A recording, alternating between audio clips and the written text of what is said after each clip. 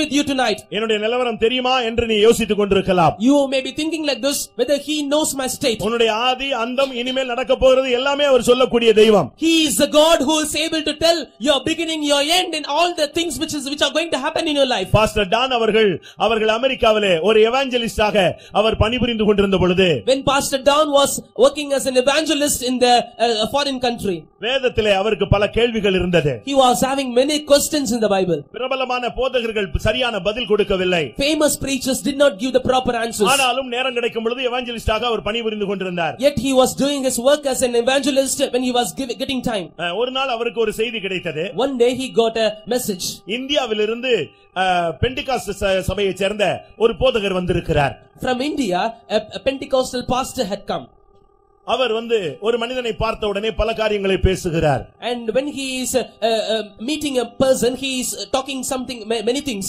நீ உங்களுக்கு பல கேள்விகள் இருக்கிறது என்று சொன்னீர்களே, நீங்களும் கூட அவரை போய் பாருங்களேன் என்று எவாஞ்சலிஸ்ட் டான் அவர்களிடத்தில் சொன்னார்கள். And they have told unto Pastor Don the evangelist that you have many questions, you can also meet that pastor. அவருக்கு சபை எது என்று குழப்பம் இருந்தது. And he was having a confusion about the church. ஊழியம் எது என்கிற ஒரு கேள்வி இருந்தது. He was having a question, which is the right ministry. நாம் செய்கிற இந்த ஊழியம் பூரணத்துக்கு போய் நம்மை கொண்டு போய் பரலோகத்திலே சேர்க்குமா என்கிற ஒரு क्वेश्चन இருந்து கொண்டே இருந்தது. He was having a question in his heart, will this ministry will take us towards the perfection? அன்று இரவு உட்கார்ந்து 10 கேள்விகளை எழுதி கொண்டார். On that night he wrote about 10 questions. அடுத்த நாள் காலையில அந்த பாஸ்டர் இங்க இருந்து இந்தியாவில இருந்து போன அந்த சிபிஎம் பாஸ்டர் இடத்துல அப்பாயின்ட்மென்ட் டைம் வாங்கி கொண்டார். He got the appointment time from the CPM pastor on the next day. இரவில் ஜெபித்தார்.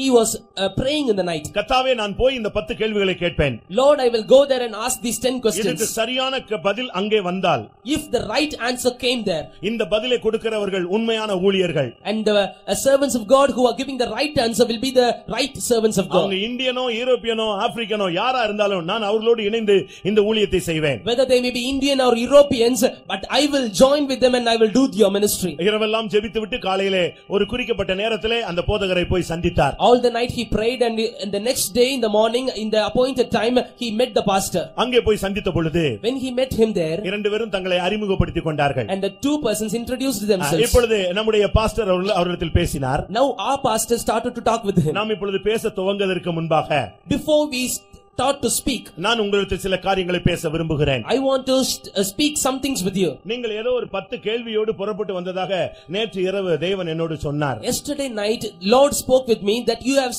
have come here with 10 different types of questions. நீங்கள் ஏதோ பேப்பர்ல எழுதி வந்திருப்பீர்கள். And you may have written it in the paper. அந்த பேப்பர்ல உள்ளதை நான் இப்பொழுது சொல்லுகிறேன். அது சரியான கேள்விகள் தான் நான் பார்க்கலாம். And I am going to tell the answers for the questions, and you may check it whether it is right in your paper. வேகமாக 10 கேள்விகளையும் இந்த போதகரை சொல்ல ஆரம்பித்தார். And this pastor started to tell the 10 questions which were in the paper. அடுத்ததாக இந்த 10 கேள்விகளுக்கும் பதில் கொடுக்க ஆரம்பித்தார். And following it he started to give answers for it. அதுக்கு பின்பு இந்த பாஸ்டர் டான் சொன்னார், இனி நான் பேச விரும்பவில்லை, உங்களோட ஐக்கியமாக நான் விரும்புகிறேன் சொன்னார். After that this pastor Don replied unto him like this, I don't want to speak anything else, I just want to join with you. அருமையானவர்களே, நீங்கள் போதகர்களாக இருக்கலாம். Beloved ones, you may be pastors. நிக்கதோமை போல நீங்கள் யோசித்து இந்த கூட்டத்துக்கு வந்தவர்களாக இருக்கலாம். You may be like Nicodemus and lingering coming to this meeting. கர்த்தர் உங்களோடு இடைபட விரும்புகிறார். Lord wants to speak with you. உங்களுடைய நிலவரம் அவருக்கு தெரியும். The Lord knows your state. இன்றைக்கு தேவன் உன்னை நேசிக்கிறபடியால் தான் உங்களோடு இடைபட்டு கொண்டிருக்கிறார். Even today as the Lord Jesus is loving you, he is moving with you. கர்த்தருடைய பரிசுத்த நாமத்துக்கு மகிமை உண்டாவதாக. Glory be to the holy name of the Lord. ஒரு மனிதனை மாற்றக்கூடிய சக்தி ஒன்று இருக்குமானால் அது ஆண்டவராகிய இயேசு கிறிஸ்துவாய் மாத்திரமே இருக்க இயலும். If there is a power which will change a man, that will be the power of Jesus Christ. மற்றவர்களுக்கு மனிதனை மாற்ற சக்தி கிடையாது. No other man can change a man. No other man can have power to change a man. ஒரு மனிதன் ஒருவனை துன்மார்க்கனாக மாற்ற முடியும், ஆனால் ஒருவனை பரிசுத்தனாக மாற்ற முடியுமானால் அது என் ஆண்டவராகிய இயேசு கிறிஸ்துவினால் மாத்திரமே முடியும். A man can change a man into a wicked person, but if a man can change a man into a holy one, that can only be done by my Jesus Christ. இந்த தன்மையை நாம் வேதத்திலே சொல்லப்பட்ட சவுல் என்ற மனிதனுடைய வாழ்வில் ஆண்டவர் செய்த கிரியைகள் மூலமாக நாம் இந்த நாட்களிலே விளங்கிக் கொள்ள போகிறோம். And we are going to understand about this experience through St. Paul, which have been denoted in the Bible. அப்போஸ்தலருடைய நடபடிகளிலே 9ஆம் அதிகாரத்திலிருந்து இவனுடைய பூரணமான வாழ்க்கையின் அந்த தன்மை அவனுடைய நடபடிகள் எல்லாம் தெளிவாக சொல்லப்பட்டிருக்கிறது. In the book of Acts of the Apostles from chapter 9 onwards we can see the life history of this man Paul. அதற்கு முன்பாகவும் கூட இரண்டு இடங்களில் அவனுடைய செயல்கள் சுட்டிக்காட்டப்பட்டிருக்கிறது. Even before that in two other places his activities had been mentioned. Saul என்று சொல்லப்பட்டால் அவனுடைய அர்த்தம் விரும்பப்பட்டவன் என்று அர்த்தம். And Saul, the man who is liked by all. அதுதான் அவனுடைய பெயருடைய அர்த்தமாக இருந்தது. This was the meaning of his name. புதிய ஏற்பாட்டிலே ஒரே ஒரு மனிதன் வேதத்திலே சவுல் என்று அழைக்கப்படுகிறான். பழைய ஏற்பாட்டிலே இன்னும் 4 பேர் அந்த சவுல் என்ற பெயரிலே அழைக்கப்பட்டார்கள். In the New Testament period only one was called as Saul. In the Old Testament period we find 4 other different Sauls in the Bible. புதிய ஏற்பாட்டிலே இந்த சவுலை ஆண்டவராகிய தேவன் பவுலாக மாற்றிவிட்டார். And the Lord God had changed this Saul into Paul in the New Testament period. ஆனால் பழைய ஏற்பாட்டிலே நமக்கு எல்லாருக்கும் தெரிந்திருக்கிறபடி ஒரே ஒரு சவுல் அவன் ராஜாவாக இருந்தான் என்று நமக்கு தெரியும். And in the Old Testament period we find the Saul, that is a king Saul, and he was a king in the over Israel. ஆனால் அதற்கு பின்பாக இன்னும் 3 பேர் சவுல் என்ற பெயரிலே அழைக்கப்பட்டிருக்கிறார்கள். After that 3 other persons had been called as Saul in the Old Testament period. மொத்தத்திலே வேதத்திலே 5 பேர் சவுல் என்ற நாமத்திலே காணப்பட்டார்கள். And totally we find 5 different Sauls in the Bible. ஆனால் நாம் படிக்க போகிறது புதிய ஏற்பாட்டிலே சவுலாக இருந்த மனிதனை கர்த்தர் சந்தித்து எப்படி பவுலாக அவனுடைய வாழ்க்கையிலே மகத்தான செயலை நடப்பித்தார் என்பதை குறித்து இந்த நாட்களிலே நாம் சிந்திக்க போகிறோம். But in these days we are going to meditate how the Lord God met this Paul and how did he do mighty things in his life. நீங்கள் தொடர்ச்சியாக இந்த கூட்டங்களுக்கு வந்தால்தான் இதனுடைய முழு அம்சங்களும் உங்களுக்கு புரியும், தெரியும், அனுபவிக்க இயலும். Only if you continuously attend all these meetings you will be able to experience, enjoy and understand all the things of these meetings. ஆதியாகமம் 36ஆம் அதிகாரம் 37ஆம் வசனத்திலே வேதத்திலே ஒரு சவுல் முதலாவது சொல்லப்பட்டிருக்கிறார். In Genesis chapter 36 verse 37 as Saul had been mentioned, denoted in the Bible. அவன் ஒரு ஏசாவின் சந்ததி என்று ஆதியாகமம் 36:31 நாம் விளங்கிக் கொள்ள இயலும். In Genesis chapter 36 verse 31 we can understand he is a seed of Esau. இல்லாவிட்டால் ஏதோமினுடைய வம்சம் என்று நாம் விளங்கிக் கொள்ளலாம். Or otherwise he belongs to the generation of Edom. ஆதியாகமம் 36ஆம் அதிகாரம் 8ஆம் வசனத்தின்படி ஏசாதான் ஏதோம் என்று நாம் விளங்கிக் கொள்ள இயலும். In Genesis chapter 36 verse 8 we find through this verse we can understand Esau is Edom. இவன் தான் முதலாவது வேதத்திலே குறிக்கப்பட்டதான ஒரு Saul. He was the first Saul denoted in the Bible. அவன் ஒரு ஏசாவின் சந்ததி. He was a seed of Esau. பிரியமானவர்களே, ஏசாவின் சந்ததியை குறித்து ஒபதியாவின் புத்தகத்திலே 18ஆம் வசனத்தில் ஏசாவின் புத்திரர் வைக்கோல் போல் இருப்பார்கள் என்று சொல்லப்பட்டிருக்கிறது. Beloved ones, in Obadiah verse 18 we find that the seed of Esau will be like stubble. அப்படியானால் சோதனையில் நிற்க இயலாத ஒரு வாழ்க்கை. And that is a life that cannot steadfast in the midst of trial. அருமையான நண்பனே, நீ உன்னுடைய வாழ்க்கையில் வந்த சோதனையில் உன்னால் நிற்க இயலுகிறதா? Beloved friend, are you able to abide in the midst of the trials which you face in your life? வாழ்க்கை என்பது சோதனை நிறைந்த ஒரு களம். Life is a thing which is filled with trials and temptations. சோதனையில் தோற்றுப்போன 99% வரை நாம் பார்க்கலாம். We can see about 99% defeated in their trials. சோதனைகளிலே ஒருவன் ஜெயித்தான் என்று சொன்னால் அவன் கிறிஸ்தவனாகத்தான் இருப்பான். If a man overcomes in his trial, he will be a Christian. ஏனென்றால் அவனை ஜெயிக்க வைக்கக்கூடிய கிறிஸ்து அவனுக்குள் இருக்கிறார். Because the Christ which is making him to get triumph is inside him. சிலுவையிலே வெற்றி சிறந்தவர் எல்லா இடங்களிலும் அவனை வெற்றி சிறக்க பண்ண அவர் வல்லவராய் இருக்கிறார். One who had taken victory upon the cross, he is able to make the man to take victory in all the aspects. ஆனால் இந்த ஏசாவின் புத்திரரோ அவர்கள் வைக்கோல் துரும்பாய் இருப்பார்கள். ஒரு மனிதனுடைய அவன் எப்படி கட்டி இருக்கிறான் என்பதை அக்கினி பரிசோதிக்கும் என்று முதலாம் கொரிந்தியரிலே நாம் வாசிக்கிறோம். But this seed of Esau will be like hay or stubble in the midst of trials. They won't stand, they will be perished. We see in 1 Corinthians. முதலாம் கொரிந்தியர் 3ஆம் அதிகாரம் 13ஆம் வசனத்தை பார்க்கும் பொழுது ஒரு மனிதனுடைய வாழ்வை அவன் கட்டின கட்டடத்தை அக்கினி பரிசோதிக்கும் என்று சொல்லி இருக்கிறது. In 1 Corinthians chapter 3 verse 13, the building which was built by a man will be tried by fire. இதிலிருந்து முதலாவது சவுல் தோற்றுப்போன ஒரு நபர், ஏசாவின் சந்ததி, சோதனையில் நிற்க இயலாத ஒரு வாழ்க்கை. And from this we understood the first Saul had been defeated in the midst of his trial and he faced a failure. இரண்டாவது ஆதியாகமம் 46ஆம் அதிகாரம் 10ஆம் வசனத்தை பார்க்கும் பொழுது அங்கே ஒரு Saul சுட்டிக்காட்டப்பட்டிருக்கிறான். And secondly in Genesis chapter 46 verse 10 we see another Saul. அது கானானிய ஸ்திரீயினுடைய மகன் என்று அவன் அழைக்கப்படுகிறான். And he was a son of a Canaanite woman. கானானிய ஸ்திரீயினுடைய மகன் என்று சொன்னால் அது நாய்க்குட்டிகளுக்கு சமானம் என்று புதிய ஏற்பாட்டிலே நாம் விளங்கிக் கொள்ள இயலும். And son of the Canaanitish woman, that can be compared with a dog. மத்தேயு 15ஆம் அதிகாரத்திலே 22ஆம் வசனத்திலிருந்து 28ஆம் வசனம் வரை வாசிக்கும் பொழுது அந்த கானானிய ஸ்திரீ தன்னை நாய்க்குட்டி என்று அவளே ஒத்துக்கொண்டு தன்னை தாழ்த்தினதை நாம் விளங்கிக் கொள்ள இயலும். In Matthew chapter 15 verses 22 on, we can see that there the Canaanitish woman herself humbling herself, that it is like a little dog. இந்த சவுலிலிருந்து நாம் கற்றுக்கொள்ள வேண்டிய பாடம், நாம் தாழ்த்தி நம்மை மாற்றிக் கொள்ளும் பொழுது கர்த்தர் நம்மை உயர்த்துகிறவராய் நமக்கு கிருபை அளிக்கக்கூடியவராய் இருப்பார் என்று நாம் விளங்கிக் கொள்ள இயலும். The lesson which we must understand from this Saul, when we humble ourselves, the Lord will surely bless us and he will lift up us. தன்னை தாழ்த்துகிற எவனும் உயர்த்தப்படுவான். And everyone who is humbling himself will be lifted up. தாழ்மை உள்ளவர்களுக்கு கிருபை அளிக்கும் தேவன் நம்முடைய தேவனாய் இருக்கிறார். Our God is a God who will give grace to the people who are humbling themselves. இந்த இரண்டாவது சவுல் ஒரு கானானிய ஸ்திரீயினுடைய மகன், தன்னை தாழ்த்திக் கொண்ட ஒரு வாழ்க்கை. The second Saul is a life of humility in which he was found as a son of Canaanitish woman. அடுத்ததாக மூன்றாவது ஒரு சவுலை வேதம் சுட்டிக்காட்டுகிறது. Thirdly, Bible is denoting and pointing out the third Saul. முதலாம் நாளாகமம் 6ஆம் அதிகாரம் 24ஆம் வசனத்தை நாம் பார்க்கும் பொழுது, when we look upon 1 Chronicles chapter 6 verse 24, அங்கே கோகாத்தின் குமாரன் என்ற ஒரு Saul அழைக்கப்படுகிறான். and another Saul who was a son of Gohath. அந்த வம்ச வழியை நாம் படிக்கும் பொழுது முதலாம் நாளாகமம் 6ஆம் அதிகாரம் 22ஆம் வசனத்திலே அவன் கோகாத்தின் சந்ததி என்று சொல்லப்பட்டிருக்கிறது. And in chapter 6 verse 22 we see that he was a seed of Gohath. ஆதியாகமம் 46ஆம் அதிகாரம் 11ஆம் வசனத்தை பார்க்கும் பொழுது இந்த கோகாத் லேவியின் குமாரன், ஆசாரிய ஊழியம் செய்த சந்ததி என்று நாம் விளங்கிக் கொள்ள இயலும். In Genesis chapter 46 verse 13 we can understand this Kohath was a son of Levi.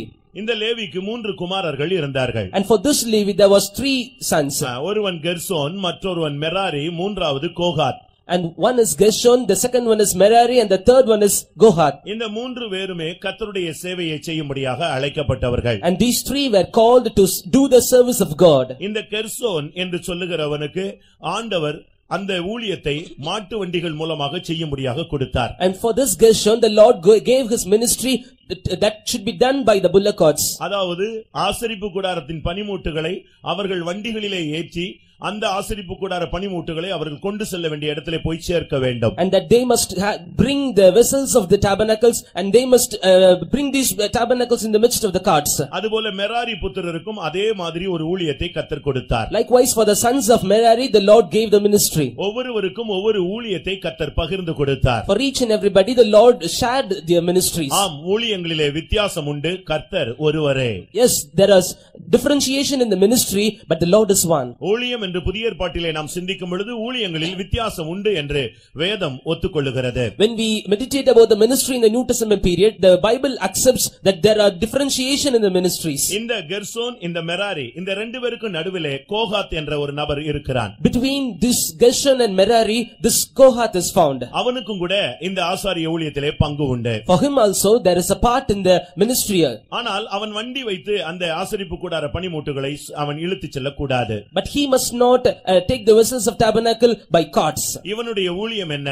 மகா பரிசுத்தமானதை சுமக்கக்கூடிய ஊழியம். His ministry is to bear the most holy things. ஊழியத்திலே வித்தியாசம் உண்டு என்று நான் உங்களுக்கு சொன்னேன். I have told you there is differentiation in the ministry. பிரகாரத்தில் செய்யக்கூடிய ஊழியம் உண்டு. There is ministry that must be done in the outer court. பரிசுத்த ஸ்தலத்தில் செய்யக்கூடிய ஊழியம் உண்டு. There is ministry which will be done in the holy place. மகா பரிசுத்த ஸ்தலத்தில் செய்யக்கூடிய ஊழியங்கள் உண்டு. And there are ministries which must be done in the most holy place. இங்கே கெர்சோன் புத்திரருக்கு 2 வண்டிகள் கொடுக்கப்பட்டதாக வேதம் சொல்லுகிறது. For the sons of Gershon we find 2 carts have been given. 4 மாடுகள் அவர்களுக்கு கொடுக்கப்பட்டது. And 4 bullocks have been given unto them. இந்த 2 வண்டிகளிலே இந்த 4 மாடுகளை வைத்து ஆசரிப்பு கூடாரத்தினுடைய பனிமூட்டுகளை அவர்கள் அந்த ஆசரிப்பு கூடாரம் பயணப்படும் பொழுது போவார்கள், குறிக்கப்பட்ட இடத்தில் கொண்டு போய் இறக்கி வைத்து விட வேண்டும். When the tabernacle is starting its journey, they must take the vessels upon the carts, and with these 4 bullocks they must do this ministry. இந்த மெராரி புத்திரருக்கு அங்கே 4 வண்டிகள் கொடுக்கப்பட்டது, 8 மாடுகள் கொடுக்கப்பட்டது.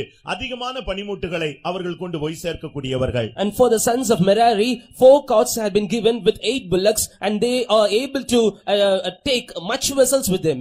ஆனால் கோகாத்தின் புத்திரருக்கோ எந்த வண்டியும் கொடுக்கப்படவில்லை.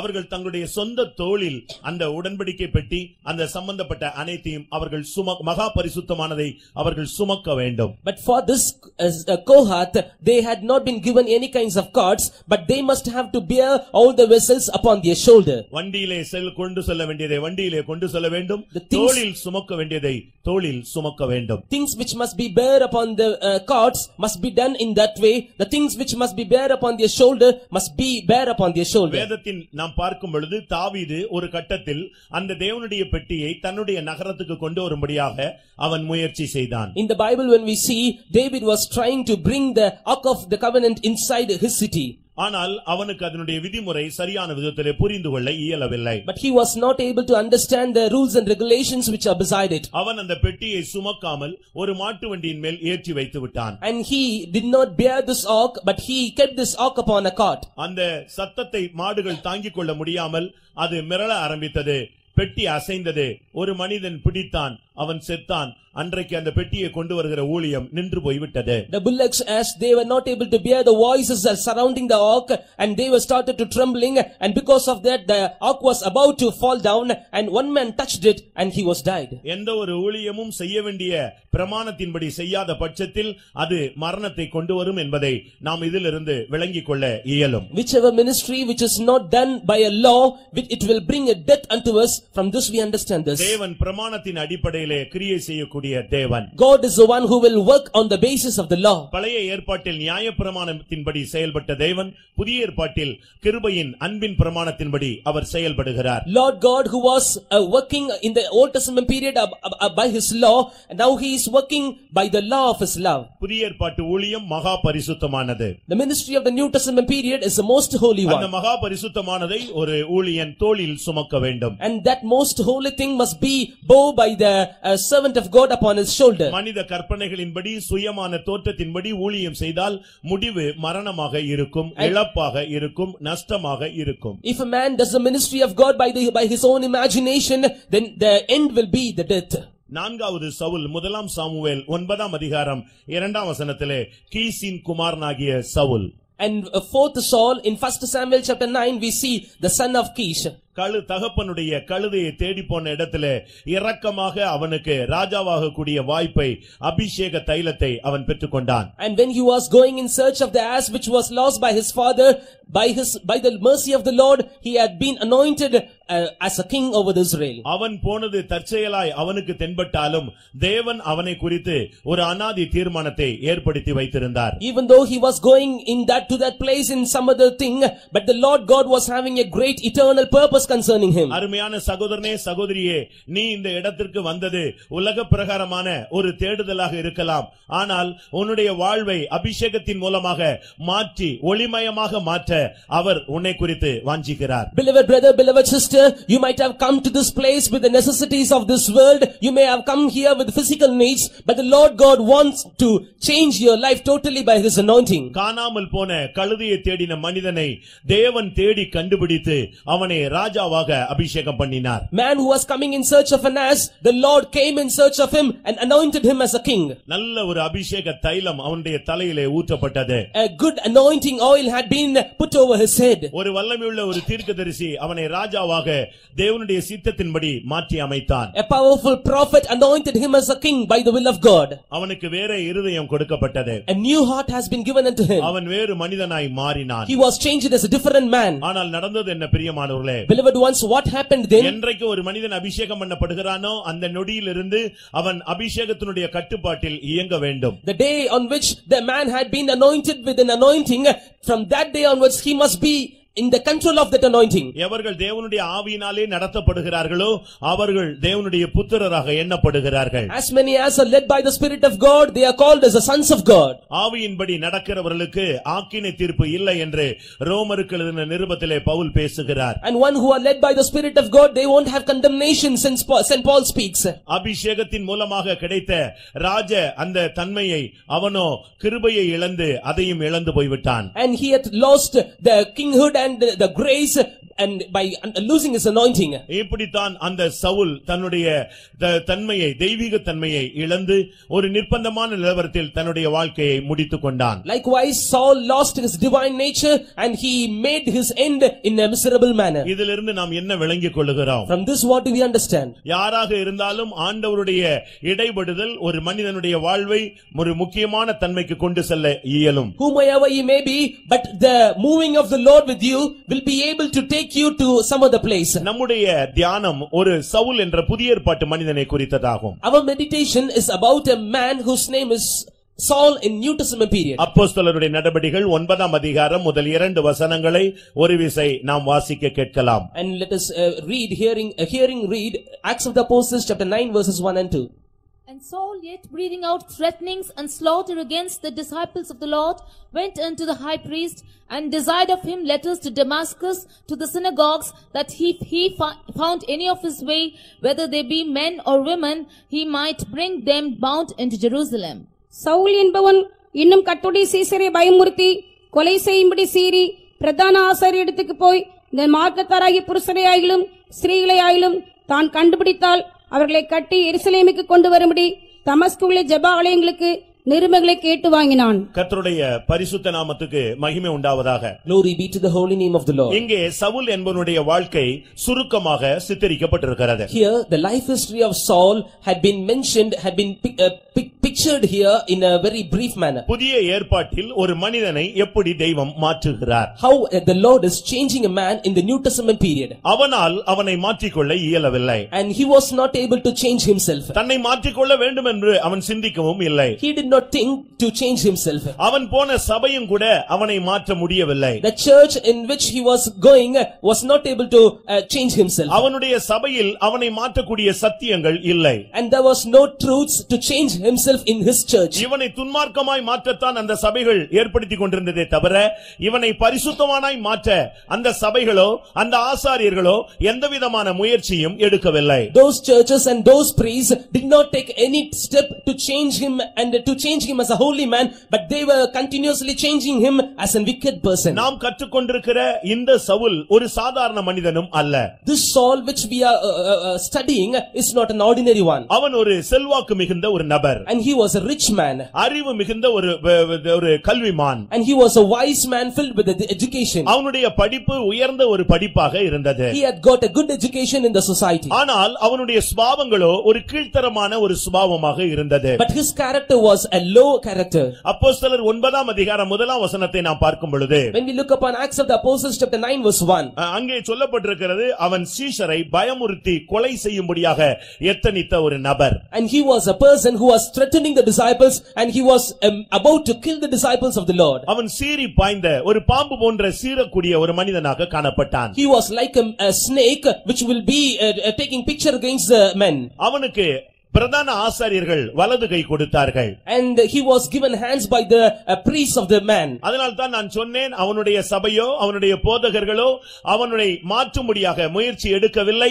அவர்களுடைய போதகங்களும் அப்படி அமையவில்லை. And that is why I told you before that his churches and his priests and his teachings and his truths were not able to change him. Pastor Don அவர்கள் இஸ்ரவேல் தேசத்திலே அவர் பயணம் போன பொழுது, when Pastor Don made his journey to Israel, அங்கே ஒரு யூதனுக்கு இயேசு கிறிஸ்துவை குறித்து பேச ஆரம்பித்தாராம். And there he started to speak about Jesus Christ to Jew. இயேசு அவர் தெய்வம் என்று அந்த வார்த்தையை உச்சரித்த உடனே அந்த யூதன் உடனடியாக இந்த பாஸ்டர் டானுடைய முகத்திலே காரி உமிழ்ந்து துப்பி விட்டான். And as Pastor Don told to that Jew that Jesus Christ is the Lord, and that Jewish man spat against the pastor. இதே இஸ்ரவேல் தேசத்திலே பிறந்த இயேசு எங்களுடைய தேவன் என்று சொன்ன உடனே அவன் துப்பி விட்டான். And he spat on the face of the pastor as he told like this that Jesus Christ Christ who was born in this land is our Lord. உடனே அவர் என்ன சொன்னார் தெரியுமா? And what did he say immediately, you know? நீ போகிற இல்லாவிட்டால் நீ சார்ந்திருக்கிற யூத மார்க்கம் உன்னை துப்பும்படியாக சொல்லிக் கொடுத்திருக்கிறது. And the Jews religion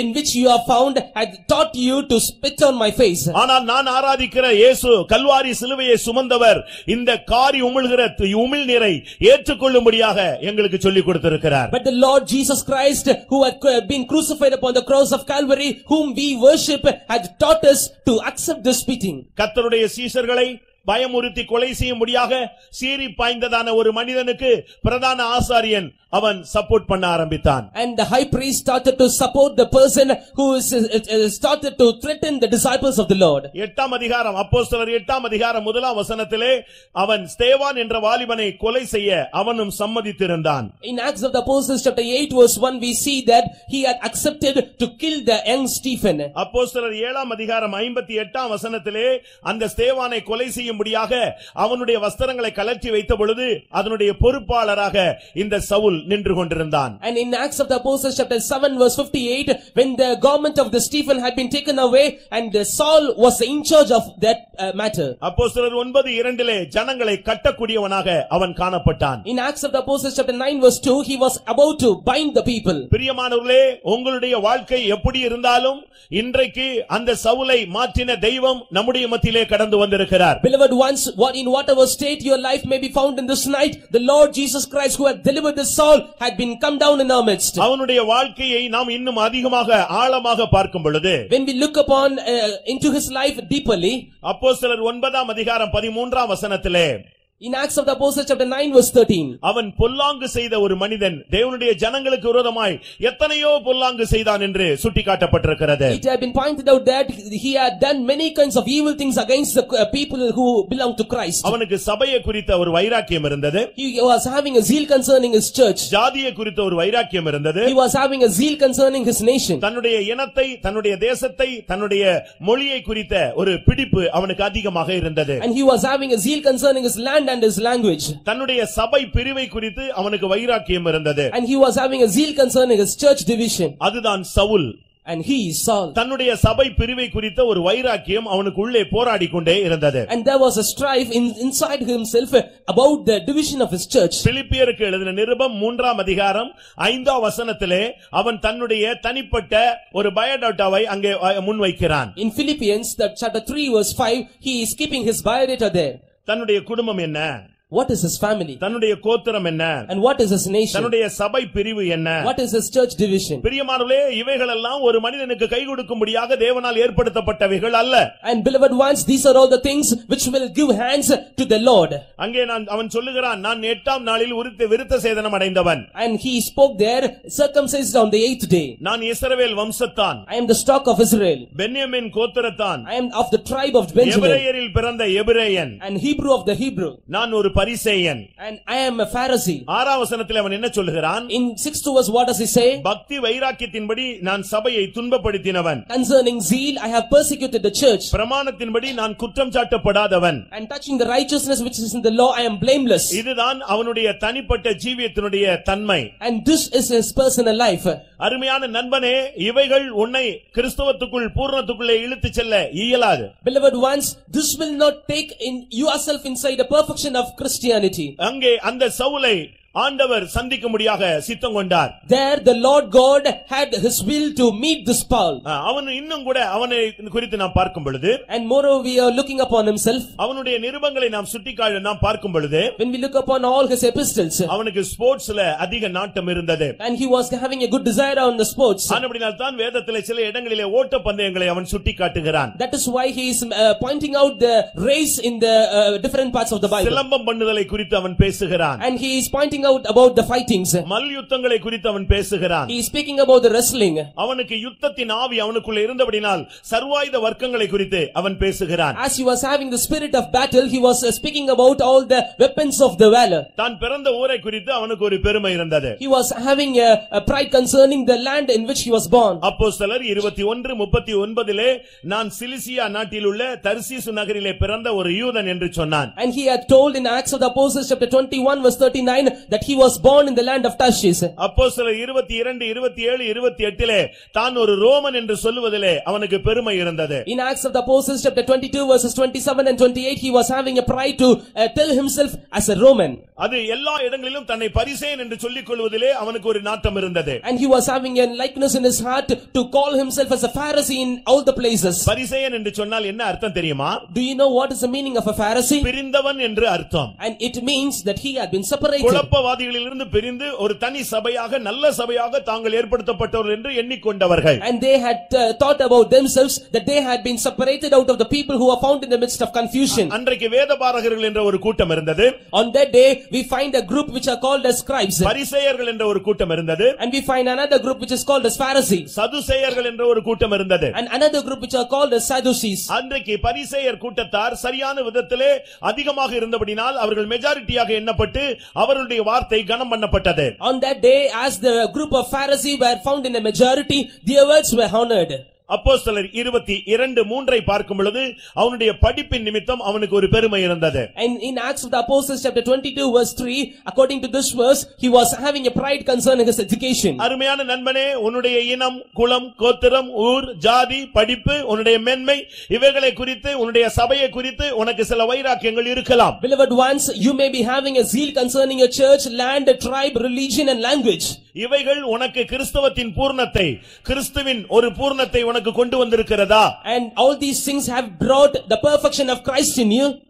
அவனுடைய தோற்றத்தை குறித்து வேதம் சொல்லுகிறது. About his formation the word of God says. பேதுரு சொல்லுகிறார், தோற்றம் மிகவும் அற்பமான ஒரு தோற்றம். And his formation was a little one. சரித்திரம் என்ன சொல்லுகிறது தெரியுமா? Do you know what the history says? பவுலை குறித்து சரித்திரம் என்ன சொல்லுகிறது? About Paul, what history says? குள்ளமான ஒரு நபர். He was a man, a short man. அவருடைய புருவங்கள் ஒன்றோடு ஒன்று இணைந்திருக்குமா? And his eyebrows will be connected together. அவருக்கு பெரிய மூக்கு உண்டு. And he was having a long nose. ஒரு வழுக்கை தலையுடைய ஒரு மனிதன். And he was a bald-headed man. அவனுடைய கால்கள் வளைந்த கால்களாக இருந்தது. And his legs were bended legs. ஆனால் பேச்சு மட்டும் திறமையானசாலியாக இருந்தான். But in his speech he was an efficient man. அவன் ஒரு பரிசேயன். He was a Pharisee. பரிசேயன் என்றால் என்ன அர்த்தம்? What is the meaning of a Pharisee? வாரத்திலே 2 தரம் உபவாசிக்கிறவன். And he used to fast twice in a week. இன்னொரு பகுதியிலே பார்க்கும் பொழுது தன்னுடைய சம்பாத்தியத்தில் எல்லாம் தசம பாகம் செலுத்தக்கூடிய ஒரு மனிதன். In another way, when we look upon himself, he used to pay tithes of all his income. அருமையானவர்களே, உங்களுடைய உபவாசத்திலே நீங்கள் திருப்தி அடைந்திருக்கிறீர்களா? Beloved ones, are you satisfied in your fasting? இல்லாவிட்டால் உங்களுடைய தசம பாகங்களிலே நீங்கள் திருப்தி அடைந்திருக்கிறீர்களா? Or otherwise are you satisfied in all your tithes? புதிய ஏற்பாடு பரிசேயனுடைய நீதியை காட்டிலும் அதிகமாக இராவிட்டால் பரலோக ராஜ்யத்தில் ஒரு தனி மனிதன் பிரவேசிக்க முடியாது என்று சொல்லி இருக்கிறது. It had been mentioned that a person, an individual man cannot enter into the kingdom of God if his tithes and if his righteousness is more than the Pharisee. மத்தேயு 5:20 பார்க்கும் பொழுது வேதபாரகர் பரிசேயர் என்பவருடைய நீதியை காட்டிலும் உங்களுடைய நீதி அதிகமாக இராவிட்டால் நீங்கள் தேவனுடைய ராஜ்யத்தில் பிரவேசிப்பது இல்லை என்று இயேசு சொன்னார். Jesus told in Matthew chapter 5 verse 20, if your righteousness is more than the Pharisee and the scribes, then you will be able to enter into the kingdom of God. கலாத்தியர் 1:14 பார்க்கும் பொழுது, when we look upon Galatians chapter 4 verse 19, 1:14 பார்க்கும் பொழுது, chapter 1 verse 14 we see, யூத மார்க்கத்திலே தேறினவனாய் காணப்பட்டான். and he was promoted in the Jewish religion. பாரம்பரியத்திலே வைராக்கியம் உள்ளவனாய் காணப்பட்டான். And he was having a zeal in his tradition. ஒன்றை நீங்கள் புரிந்து கொள்ள வேண்டும், ஆண்டவராகிய இயேசு கிறிஸ்து இந்த உலகத்தில் வந்தது சபை பாரம்பரியங்களை உடைக்கும்படியாக. One thing you must understand, that the Lord Jesus Christ came to this world to break away the traditions of the church. இதுதான் சவுலுடைய ஒரு பக்க வாழ்க்கை. This is the one part of the life of Saul. அவன் எல்லாராலும் விரும்பப்பட்டவனாய் காணப்பட்டான். He was liked by everybody of this world. ஆசாரியர்களிடத்திலே நல்ல அபிப்பிராயம் அவனை குறித்து இருந்தது. And all the priests were having good opinion about himself. அவன் மற்றவர்களை கொலை செய்வது தேவனுக்கு செய்கிற ஊழியம் என்று எண்ணிக்கொண்டிருந்தான். He was thinking in his mind that killing all these disciples is the ministry which he is doing unto his God. கிறிஸ்தவனுக்கு விரோதமாய் பேசுவது, speaking against a Christian, கிறிஸ்தவனுக்கு விரோதமாய் செயல்படுவது, working against a Christian, அது தன்னுடைய சபையிலே மிகவும் வைராக்கியத்தோடு இருந்து ஆவிக்குரிய சபையாரை தடுப்பது என்பது ஒரு மிகப்பெரிய ஊழியம் என்று எண்ணிக்கொண்டிருந்தான். He was thinking that it was a great ministry to resist against the spiritual people. கிறிஸ்துவுக்கு பின்பு 4ஆம் வருஷம் பிறந்ததாக சொல்லப்பட்டிருக்கிறது. கிறிஸ்துவுக்கு பின்பு 68ஆம் வருடத்திலே இரத்த சாட்சியாக மரித்தான் என்று சொல்லப்பட்டிருக்கிறது. After Christ he was born in the 4th year, in the 68th year he died as a martyr. இது இதுதான் பவுலுடைய ஒரு பக்க வாழ்க்கை. This is the one part of the life of Saul. இந்த சவுலை தேவன் சந்திக்க சித்தம் கொண்டார். The Lord had a plan to meet this Saul. அருமையான சகோதரனே சகோதரியே, இந்த முதலாம் கூட்டத்திலே உன்னுடைய தன்மை என்ன? Dear brother, dear sister, what is the status of your life in this first evening? உன்னுடைய தனிப்பட்ட கிறிஸ்தவ வாழ்க்கை எப்படி இருக்கிறது? And how your personal Christian life is found? உன்னுடைய தனிப்பட்ட தேவனுக்கு முன்பாக உன்னுடைய வாழ்க்கை எப்படி அமைந்திருக்கிறது? How your personal life is found before God? ஒருவேளை நீங்கள் இந்துக்களாக இருக்கலாம். Perhaps you may be Hindus. ஒருவேளை நீங்கள் கிறிஸ்தவர்களாக இருக்கலாம். Perhaps you may be Christians. நானும் கூட ஒரு இந்துவாகத்தான் இருந்தேன். I was also a Hindu. தேவனுடைய திட்டங்கள் வரும்பொழுது ஒரு மனிதனை அவர் இழுத்துக் கொள்கிறார். And when the plan of God is coming, he is pulling a man towards himself. ஒரு மனிதனை மாற்றுவது என்பது ஆண்டவராகிய இயேசு கிறிஸ்துவினால் மாத்திரமே இயலும். Changing a man is possible with the Lord Jesus Christ alone. இங்கே நாம் பார்க்கும் பொழுது சவுல் ஒரு பக்தி வைராக்கியம் உள்ள ஒரு மனிதன். Here we see and Saul is a man of zealous. நன்றாக படித்து அவனுக்கு அறிவு தேர்ச்சியிலே இருந்தது. And he was having a good education and he was a wise man. அதுதான் வாழ்க்கை, அதுதான் தெய்வீகம், அதுதான் ஒரு நல்லது என்று அவனுடைய அறிவு அவனுக்கு போதித்தது. That is life, that is divinity, and it was in his mind. தேவனுடைய பிள்ளைகளுக்கு விரோதமாய் நீ செயல்படுவது ஒரு ஊழியம் என்றுதான் அவனுடைய போதகர்கள் அவனுக்கு சொல்லி இருந்தார்கள். His priest taught himself that doing all these things against the spiritual people is a ministry unto God. ஆனால் ஆண்டவர் அவனை குறித்து ஒரு நோக்கம் வைத்திருந்தார். But God was having a plan concerning him. அப்போஸ்தலர் 9ஆம் அதிகாரத்தை நாம் பார்க்கும் பொழுது, when we look upon Acts chapter 9, 3ஆம் வசனத்திலே அவன் தேவனுடைய ஜனங்களை துன்பப்படுத்தும்படியாக தன்னுடைய நண்பர்களோடு அவன் புறப்பட்டு செல்கிறான். In verse 3, with his friends he is starting his journey to persecute the people of Christ. அவன் பிரயாணமாய் போய் தமஸ்குவுக்கு சமீபித்தான். And he started his journey and he was getting nearer to Damascus. கர்த்தருடைய பரிசுத்த நாமத்துக்கு மகிமை உண்டாவதாக. Glory be to the holy name of the Lord. அருமையான தேவனுடைய பிள்ளையே, உன்னுடைய வாழ்க்கை பிரயாணத்திலே நீ எந்த இடத்திலே இப்பொழுது போய் கொண்டிருக்கிறாய்? Beloved child of God, in what place you are found in your journey? இப்பொழுது உன்னுடைய வாழ்க்கை பயணம் எந்த இலக்கை நோக்கி பயணப்பட்டு கொண்டிருக்கிறது? And now towards what goal your life is journeying? தெய்வீகத்தை Nokia இல்லாவிட்டால் அழிவை Nokia? Is it towards divinity or is it towards perishing? வாழ்க்கை ஒரு பயணம். Life is a journey. அந்த பயணத்திலே நீ எந்த இலக்கை நோக்கி போய் கொண்டிருக்கிறாய்? In that journey, and towards which goal are you making your journey? இயேசுவை நோக்கியா இல்லாவிட்டால் சாத்தானை Nokia? And towards Jesus or towards Satan? இல்லாவிட்டால் பரிசுத்தத்தை நோக்கியா இல்லாவிட்டால் பாவத்தை Nokia? Towards holiness or towards sin? இல்லாவிட்டால் பரலோகத்தை நோக்கியா இல்லாவிட்டால் பாதாளத்தை Nokia? And towards heaven or towards hell?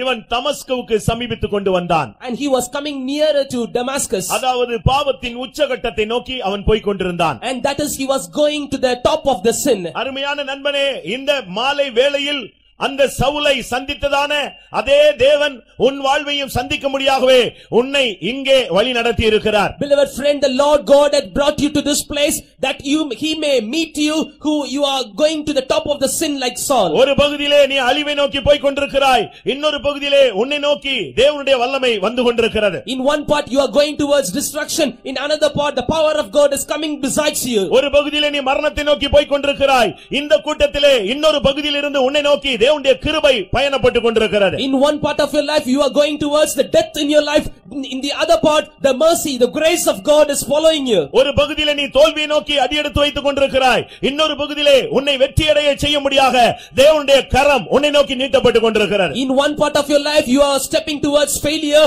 in the other part the mighty hand of God is in your life to give you success. அன்றைக்கு சவுலை சந்தித்த தெய்வம் இன்றைக்கு உன்னை குறித்து ஒரு திட்டவட்டமான நோக்கத்தோடு தான் அவர் இடைப்பட்டு கொண்டிருக்கிறார். The Lord God who met Saul on that day, today with a great eternal purpose concerning you, he is moving with you. அவன் தமஸ்குவுக்கு சமீபித்து விட்டான். He came near Damascus. திடீரென்று வானத்திலிருந்து ஒரு பெரிய ஒளி, பேரொளி அவனை சந்தித்தது. Suddenly a light, a great light came from heaven. அந்த ஒளியை, அந்த வேகத்தை, அந்த வெளிச்சத்தை அவனால் தாக்கு பிடிக்க முடியவில்லை. And the velocity and the speed of the light could not be bear by him.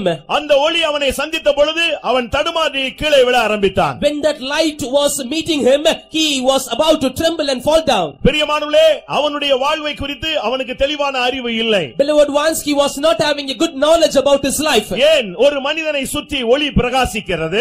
Why a light is shining round about a man? எங்கே இருள் இருக்கிறதோ அங்கேதான் ஒளியினுடைய வெளிச்சம் பிரகாசமாக தென்படும். Where the darkness is, there only the light can be found. எந்த மனுஷனையும் பிரகாசிப்பிக்கிற அந்த மெய்யான ஒளி ஆண்டவராகிய இயேசு கிறிஸ்து அவனை சந்திக்க சித்தம் கொண்டார். The true light which will be enlightening the man of every life, he had a plan to meet this soul. அந்த மெய்யான ஒளி இருள் எங்கே இருக்கிறதோ அங்கெல்லாம் அது பிரகாசிக்கும்படியாக வாஞ்சிக்கிறது. This true light is having a desire to be shined in all the places of darkness. இந்த உலகத்திலே பல தெய்வங்களை நீங்கள் அறிந்திருக்கலாம். You may have known many gods of this world. பல தேவர்களை குறித்து நீங்கள் கேள்விப்பட்டிருக்கலாம். You might have heard about many gods of this world. எந்த தெய்வம் ஒளிமயமாக வந்தது? Which God came as a light? என் ஆண்டவராகிய இயேசு கிறிஸ்து மாத்திரமே தேவன் ஒளியாய் இருக்கிறார்.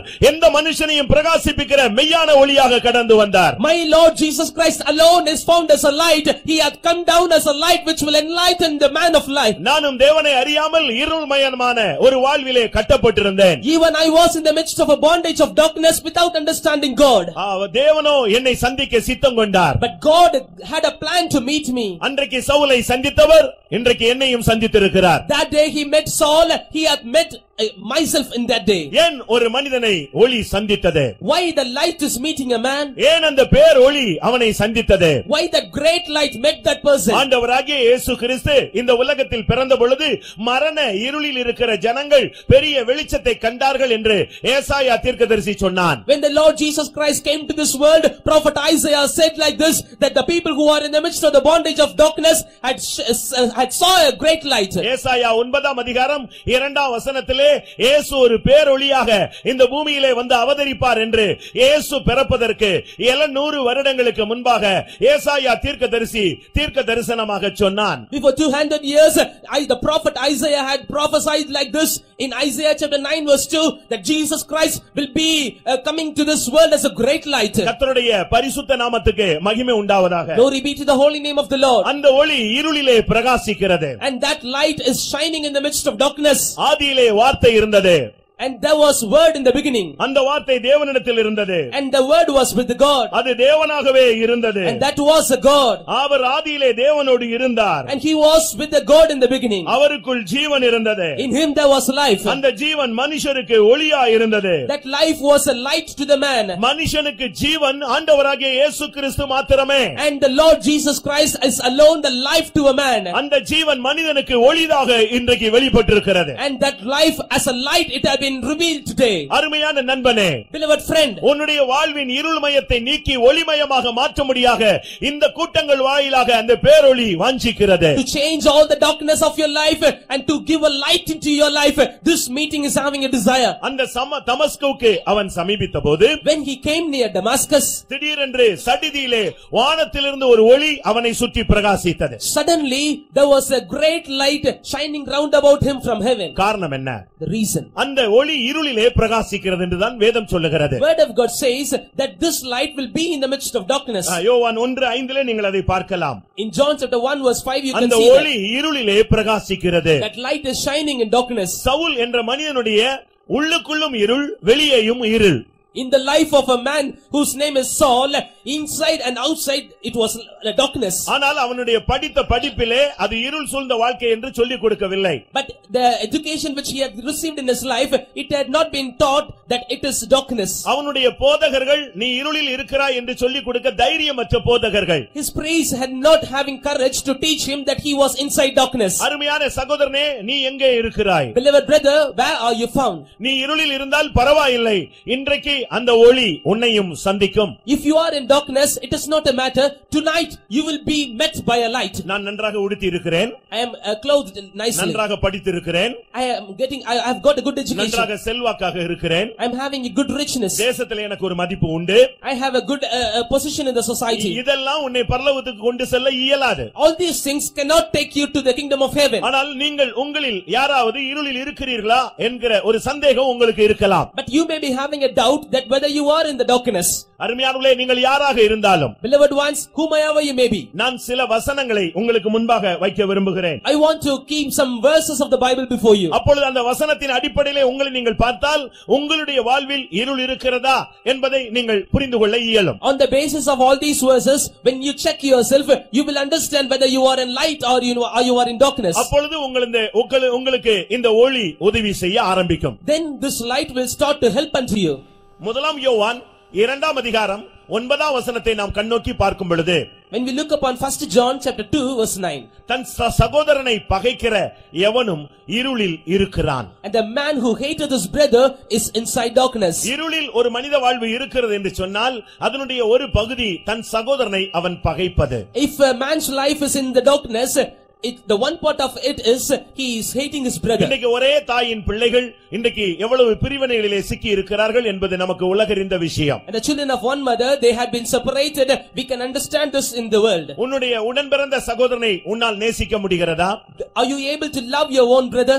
உனக்கு முன்பாக பிறந்தவன் பின்பாக பிறந்தவனை உன்னால் நேசிக்க முடிகிறதா? Are you able to love your younger brother and elder brother? உன்னோடு பணிபுரிகிறவர்களை உன்னால் நேசிக்க முடிகிறதா? Are you able to love your people who are working with you? உன்னோடு கூட ஆராதிக்கிறவர்களை உன்னால் நேசிக்க முடிகிறதா? Are you able to love the people who are worshiping with you? உன்னுடைய வாழ்வின் இருள் என்ன என்பது நீ விளங்கிக் கொள்ள வேண்டியது அவசியம். You must understood what kind of darkness is found in your life. ஒரு சகோதரன் திடீரென்று மரணத்தை நோக்கி போனான், சடுதியிலே மரித்து போனான். A man was taken to the death suddenly. திடீரென்று மரணத்தை நோக்கி போனான், மரித்து விட்டான். And he was taken suddenly to close towards death, and he died. என்ன நடந்தது என்று ஆராய்ந்து பார்த்த பொழுது, when it was analyzed what happened there, அவருக்கு உள்ளேயே சில சரீரத்தினுடைய சில அவயவங்கள் இல்லாவிட்டால் உள்ளான பகுதிகள் கெட்டு போயிருந்தது அவனுக்கு தெரியவில்லை. and he was not able to understand that inner organs of his body was dying. ஏதோ லேசாக வலிக்கிறது போல தெரியும், ஆனால் அது அரித்துக் கொண்டே இருந்தது. and it will be just giving some pain, but it was destroying himself. அருமையானவர்களே, நீங்கள் யாருக்கோ இந்த வார்த்தை என்று நீங்கள் எண்ணிவிட வேண்டாம். உங்களுடைய சகோதரனை நீங்கள் பகைத்தால், சகோதரிகளை நீங்கள் பகைத்தால், நீங்கள் இருளில் இருக்கிறீர்கள் என்பதை விளங்கிக் கொள்ள வேண்டியது அவசியம். Beloved ones, you must not think that these words are for somebody else, but if you are understanding that all these things are happening in your life, it will be good for you. முதலாம் Samuel 2ஆம் அதிகாரம் 9ஆம் வசனத்தை நாம் பார்க்கும் பொழுது, when we look upon 1 Samuel chapter 2 verse 9, துன்மார்க்கர்கள் இருளிலே இருக்கிறார்கள் என்று சொல்லப்பட்டிருக்கிறது. the wicked are in the midst of darkness. ஒரு தேவனுடைய பிள்ளை இருளில் இருக்கிறானா இல்லையா என்பதை நான் உங்களுக்கு சொல்லிக் கொண்டு வருகிறேன். I am telling you whether a man of God is in light or in darkness. இல்லாவிட்டால் இங்கே வந்திருக்கிற நம்மில் எத்தனை பேர் இருளில் இருக்கிறோம் என்பதை சிந்திக்க வேண்டிய காரியத்தை உங்களுக்கு முன்பாக வைக்கிறேன். And otherwise I am telling you and keeping before you all the things to understand whether you are in darkness or in light. அன்றைக்கு சவுலை நேசித்த அதே இயேசு, the same Jesus who loved Saul on that day, அன்றைக்கு சவுலை சந்தித்த அதே தெய்வம், same God who met Saul on that day, இன்றைக்கு உன்னையும் நேசிக்கிறார், உன்னையும் சந்திக்க அவர் வாஞ்சிக்கிறார். today he loves you also, he wants to meet you also. அவனுடைய வாழ்க்கை நமக்கு திருஷ்டாந்தமாக சொல்லப்பட்டிருக்கிறது. his life was manifested unto ourselves. துன்மார்க்கன் இருளிலே மௌனமாய் கிடக்கிறான், and the wicked is found silent in the darkness. ஒரு மனித வாழ்வில் துன்மார்க்கம் இருக்குமானால் அவன் இருளில் இருக்கிறான் என்று அர்த்தம். and if a man is wicked in his life, he will be in the darkness. நம்முடைய வாழ்க்கையில் துன்மார்க்கம் இருக்கிறது என்பதை எப்படி எடுத்துக்கொள்ள இயலும்? how we can take that wickedness is found in our life? துன்மார்க்கனுக்கு சமாதானம் இல்லை என்று என் தேவன் சொல்லுகிறார். my God says wicked shall have no peace. உன்னுடைய வாழ்க்கையிலே துணிகரமும் துன்மார்க்கமும் அதிகமாக இருந்தால் உன்னுடைய வாழ்வில் நீ இருளில் கிடக்கிறாய், உன்னுடைய வாழ்க்கையிலே சமாதானம் கிடையாது. if you have boldness and wickedness in your life, you will be in the darkness, you will have no peace. பாவம் ஒரு மனிதனுக்குள்ளே 4 விதங்களிலே செயல்படுகிறது. sin is working in a man's life in 4 different ways. இல்லாவிட்டால் பரிணாம வளர்ச்சி என்று நாம் அதை சுட்டிக்காட்டலாம். or otherwise we can call this பரிணாம வளர்ச்சி. டார்வின் கொள்கையை நாம் கேள்விப்படும் பொழுது பரிணாம வளர்ச்சி என்று சொல்வான். and it will be called as Darwin's theory. அதாவது முதலாவது சங்கீதம் 19ஆம் சங்கீதத்திலே 12-13 வசனங்களை நாம் கண்ணோக்கி பார்க்கும் பொழுது, in Psalm 19 verses 12 and 13 we see, அங்கே ஒரு மனிதன் பிழை என்று சொல்லப்பட்டிருக்கிறது. and that had been mentioned as a wrong thing. தன் பிழைகளை உணர்கிறவன் யார்? who can understand his errors? இரண்டாவது, இந்த பிழையானது மறைவான குற்றமாக உருவெடுக்கிறது. and secondly, this error is created as the things which are hidden. மூன்றாவது, அது துணிகரமான பாவமாக தலையெடுக்கிறது. and thirdly, it had been risen as a sin with the boldness. நான்காவது, அவன் பெரும் பாதகனாக மாறி துன்மார்க்கனாய் மாறிவிடுகிறான். fourthly, he had been changed as a wicked person. அருமையான நண்பனே, உனக்கு சமாதானம் இருக்கிறதா? beloved friend, do you have peace? இன்னும் பாவத்திலே பிழைகள் மறைவான குற்றங்கள் துணிகரமான பாவங்களிலே நீ சிக்கி இருக்கிறாயா? Are you found in the midst of the wickedness and the bold sins? அப்படியானால் உன்னுடைய வாழ்விலே இருளின் தாக்கம் அதிகமாக இருக்கிறது. If it be so, you are being attacked by the darkness in your life. இதை நீ விளங்கிக் கொண்டு இன்றைக்கு அந்த பேரொளியை நோக்கி பார்த்து உன் வாழ்வை பிரகாசமடைய செய்து நீ திரும்பி செல்வாயாக. You must understand all these things and you must receive a light in your life and you must be turned back with the light in yourself. வேறு எங்கும் இந்த ஒரு மனிதனை பிரகாசிக்கக்கூடிய சக்திகள் கிடையாது. And you cannot find the power which will change a man anywhere. மனிதனுடைய வாழ்வை பிரகாசிக்க வேண்டுமானால் இயேசு என்ற ஒரு தெய்வத்தின் மூலமாக தான் முடியும். It is only possible with God to enlighten a man's life. யோபு 12ஆம் அதிகாரம் 12ஆம் வசனத்தை நான் பார்க்கும் பொழுது, When we look upon 22ஆம் வசனத்தை பார்க்கும் பொழுது, Job chapter 12 verse 22, அங்கே மரண இருளில் என்ற வார்த்தை சொல்லப்பட்டிருக்கிறது. there it has been mentioned about the darkness of death. இன்றைக்கு மரணம் என்கிற ஒரு சக்தி மனிதனோடு விடைவிடாமல் போராடிக்கொண்டே இருக்கிறது. Today the power of death is working with man continuously. இன்றைக்கும் கூட மரண பயம் என்பது அநேகருக்கு இருக்கிறது. And even today many people are in the midst of fear of death. ஒரு சிலர் நடமாடும் பிணமாக வாழ்ந்து கொண்டிருக்கிறார்கள். And few people are like corpses which are walking. அவர்களுக்கு எப்பொழுது மரணம் என்கிற ஒரு பயம் இருந்து கொண்டே இருக்கிறது. They are always having when their death will be. எபிரேயருக்கு எழுதின நிருபம் 2ஆம் அதிகாரம் 15ஆம் வசனத்தை நாம் பார்க்கும் பொழுது, When we look upon Hebrews 2ஆம் அதிகாரம் 15ஆம் வசனத்தை பார்க்கும் பொழுது, chapter 2 verse 15, ஜீவகாலமெல்லாம் மரண பயத்தினாலே அடிமைத்தனத்துக்கு உள்ளானவர்கள் என்ற ஒரு கூட்டம் சொல்லப்பட்டிருக்கிறது. a group of people have been mentioned who were found in the midst of the death of darkness all through their life. மரணத்தின் போராட்டம் உனக்கு இருக்குமானால் நீ இருளை நோக்கி போய் கொண்டே இருக்கிறாய். If you have the strife of death, you are going towards darkness. ஒரு கிறிஸ்தவன் மரணத்துக்கு துணிந்து நிற்கக்கூடியவன். A Christian is standing against the death with the courage in his heart. ஏனென்றால் மரணத்தை கண்டு அவன் பயப்படுவதில்லை. ஏனென்றால் மரணம் அவனை தேவனோடு இணைக்கிறது. Because he is not afraid of his death, because the death is connecting him with God. பிரியமானவர்களே, மரணத்துக்கு பயந்தவன் கிறிஸ்தவனே அல்ல. Beloved ones, the one who is afraid of death is not a Christian. ஏனென்றால் இயேசு கிறிஸ்துவின் மரணத்தின் மூலமாக மரணம் ஜெயமாக விழுங்கப்பட்டது. Because of the death of Jesus Christ, the fear of the death had been swallowed courageously. பரிகரிக்கப்படும் கடைசி சத்துரு மரணம் என்று சொல்லப்பட்டிருக்கிறது. And the last adversary which will be overcome is the death. அருமையான நண்பனே, உன்னுடைய படுக்கை எப்படி இருக்கிறது? Beloved friend, how is your bed is found? யோபு 17ஆம் அதிகாரம் 3ஆம் வசனத்தை நாம் பார்க்கும் பொழுது, When we look upon Job chapter 17 verse 3, 13ஆம் வசனத்தை கண்ணோக்கி பார்க்கும் பொழுது, when we look upon verse 13, அங்கே என்ன சொல்லப்பட்டிருக்கிறது? what it had been told there, அவனுடைய இருளில் அவனுடைய படுக்கையை போடுவேன். and I will make his bed in the darkness. இன்றைக்கு உன்னுடைய படுக்கையிலே உனக்கு சமாதானம் இருக்கிறதா? And do you have peace in your bed? நிம்மதி இருக்கிறதா? And do you have peace in your உனக்கு bed? தூக்கம் வருகிறதா? And do you have sleep upon your bed? பொல்லாத வல்லமையினுடைய தாக்குதல் இருக்கிறதா? And do you face the power of the evil one in your ஏதோ bed? ஒரு சக்தி உன்னை அழுத்துகிறதா? And do you feel any power is suppressing you? ஏதோ ஒரு வல்லமையில நீ அழுத்தப்படுகிறாயா? Are you being subdued by any kind of power? அப்படியானால் நீ உன்னுடைய படுக்கை இருளிலே கிடக்கிறது. If it be so, your bed was found in darkness. அருமையான நண்பனே, இந்த இருளை குறித்து நீ பயப்பட வேண்டாம்.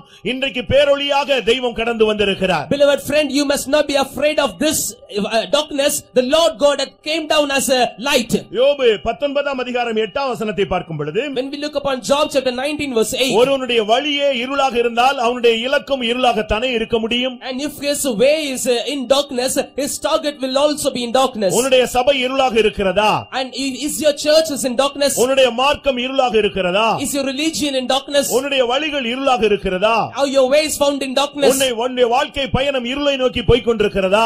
Is your life journey is in the darkness? அது போனால் திரும்பி வராத மரண அந்தகாரமான ஒரு இடம். And that is a darkness. If you go to that place, you will not be returned back. 91ஆம் சங்கீதம் 6ஆம் வசனத்தை பார்க்கும் பொழுது, When we look upon Psalm 91 verse 6, இருளில் நடமாடும் கொள்ளை நோய்கள் என்று சொல்லப்பட்டிருக்கிறது. and the plagues of the night, it had been mentioned there. அருமையான சகோதரனே, உன்னுடைய வாழ்க்கையினுடைய நோயின் தாக்கங்கள் எப்படி இருக்கிறது? And beloved friend, how is your sickness found?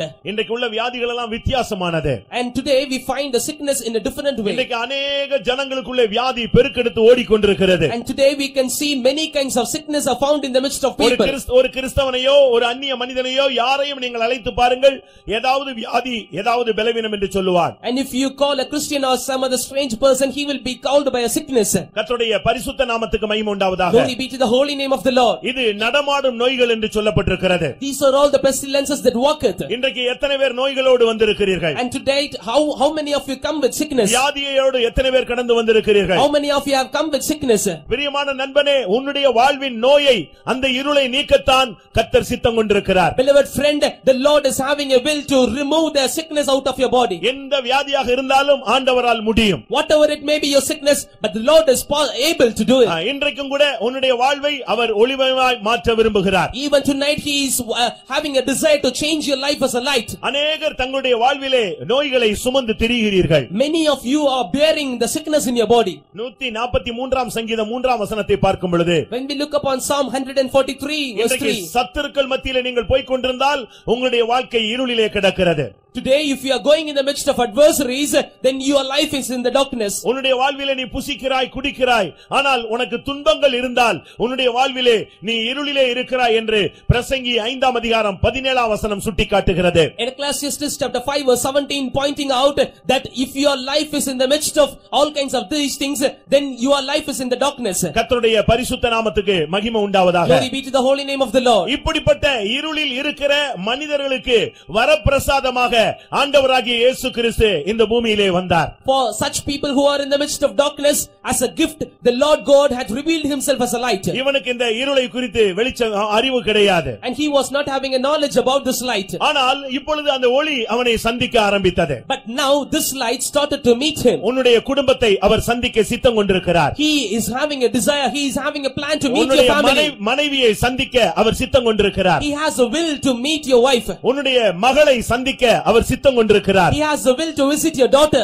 இருளிலே என் குடும்பம் கிடக்கிறதே என்று நீ அங்கலாய்க்கிறாயே, அங்கே அந்த பேரொளி ஒளி வீச வாஞ்சிக்கிறது. You are yearning like this that your family is in the midst of darkness. The Lord, the light wants to shine himself upon your family. வானத்திலிருந்து ஒளி அவனை சுற்றி பிரகாசித்தது. A great light shined round about him from heaven. அந்த வெளிச்சத்துக்கு முன்பாக அவனால் நிற்க முடியவில்லை. Before that light he could not stand. அவன் தரையிலே விழுந்தான். He fell down to the floor. உடனே அவன் தடுமாற ஆரம்பித்தான். He started to tremble. அங்கே ஒரு சத்தம் கேட்க ஆரம்பித்தது. There a great voice was there. அருமையான நண்பனே, உன்னுடைய வாழ்விலே நீ எங்கே இருக்கிறாய்? Beloved friend, where are you found in your life? ஏன் அவனை சுற்றி அந்த வெளிச்சம் பிரகாசித்தது? Why that light was shining round about him? நான் சொன்னேன், எங்கே இருள் இருக்கிறதோ அந்த இருளிலே இந்த வெளிச்சம் பிரகாசிக்கிறது. I told already that where the darkness is found, there this light is shining. ஒரு விதத்தில் பார்த்தால், in one way we can see like this. மனித வாழ்வு என்பது ஒரு தெய்வீகமான ஒரு அனுபவம். And the life of man is a divine experience. இன்னொரு பகுதியிலே பார்த்தால், in another part, மனித வாழ்வு என்பது பரிதாபகரமான ஒரு வாழ்க்கை. the life of a man is a miserable one. அவனுக்கு உதவி செய்ய மனிதனால் முடியவே முடியாது. And to help him it is impossible with man. தாயால் முடியுமா? And will it be possible with mother?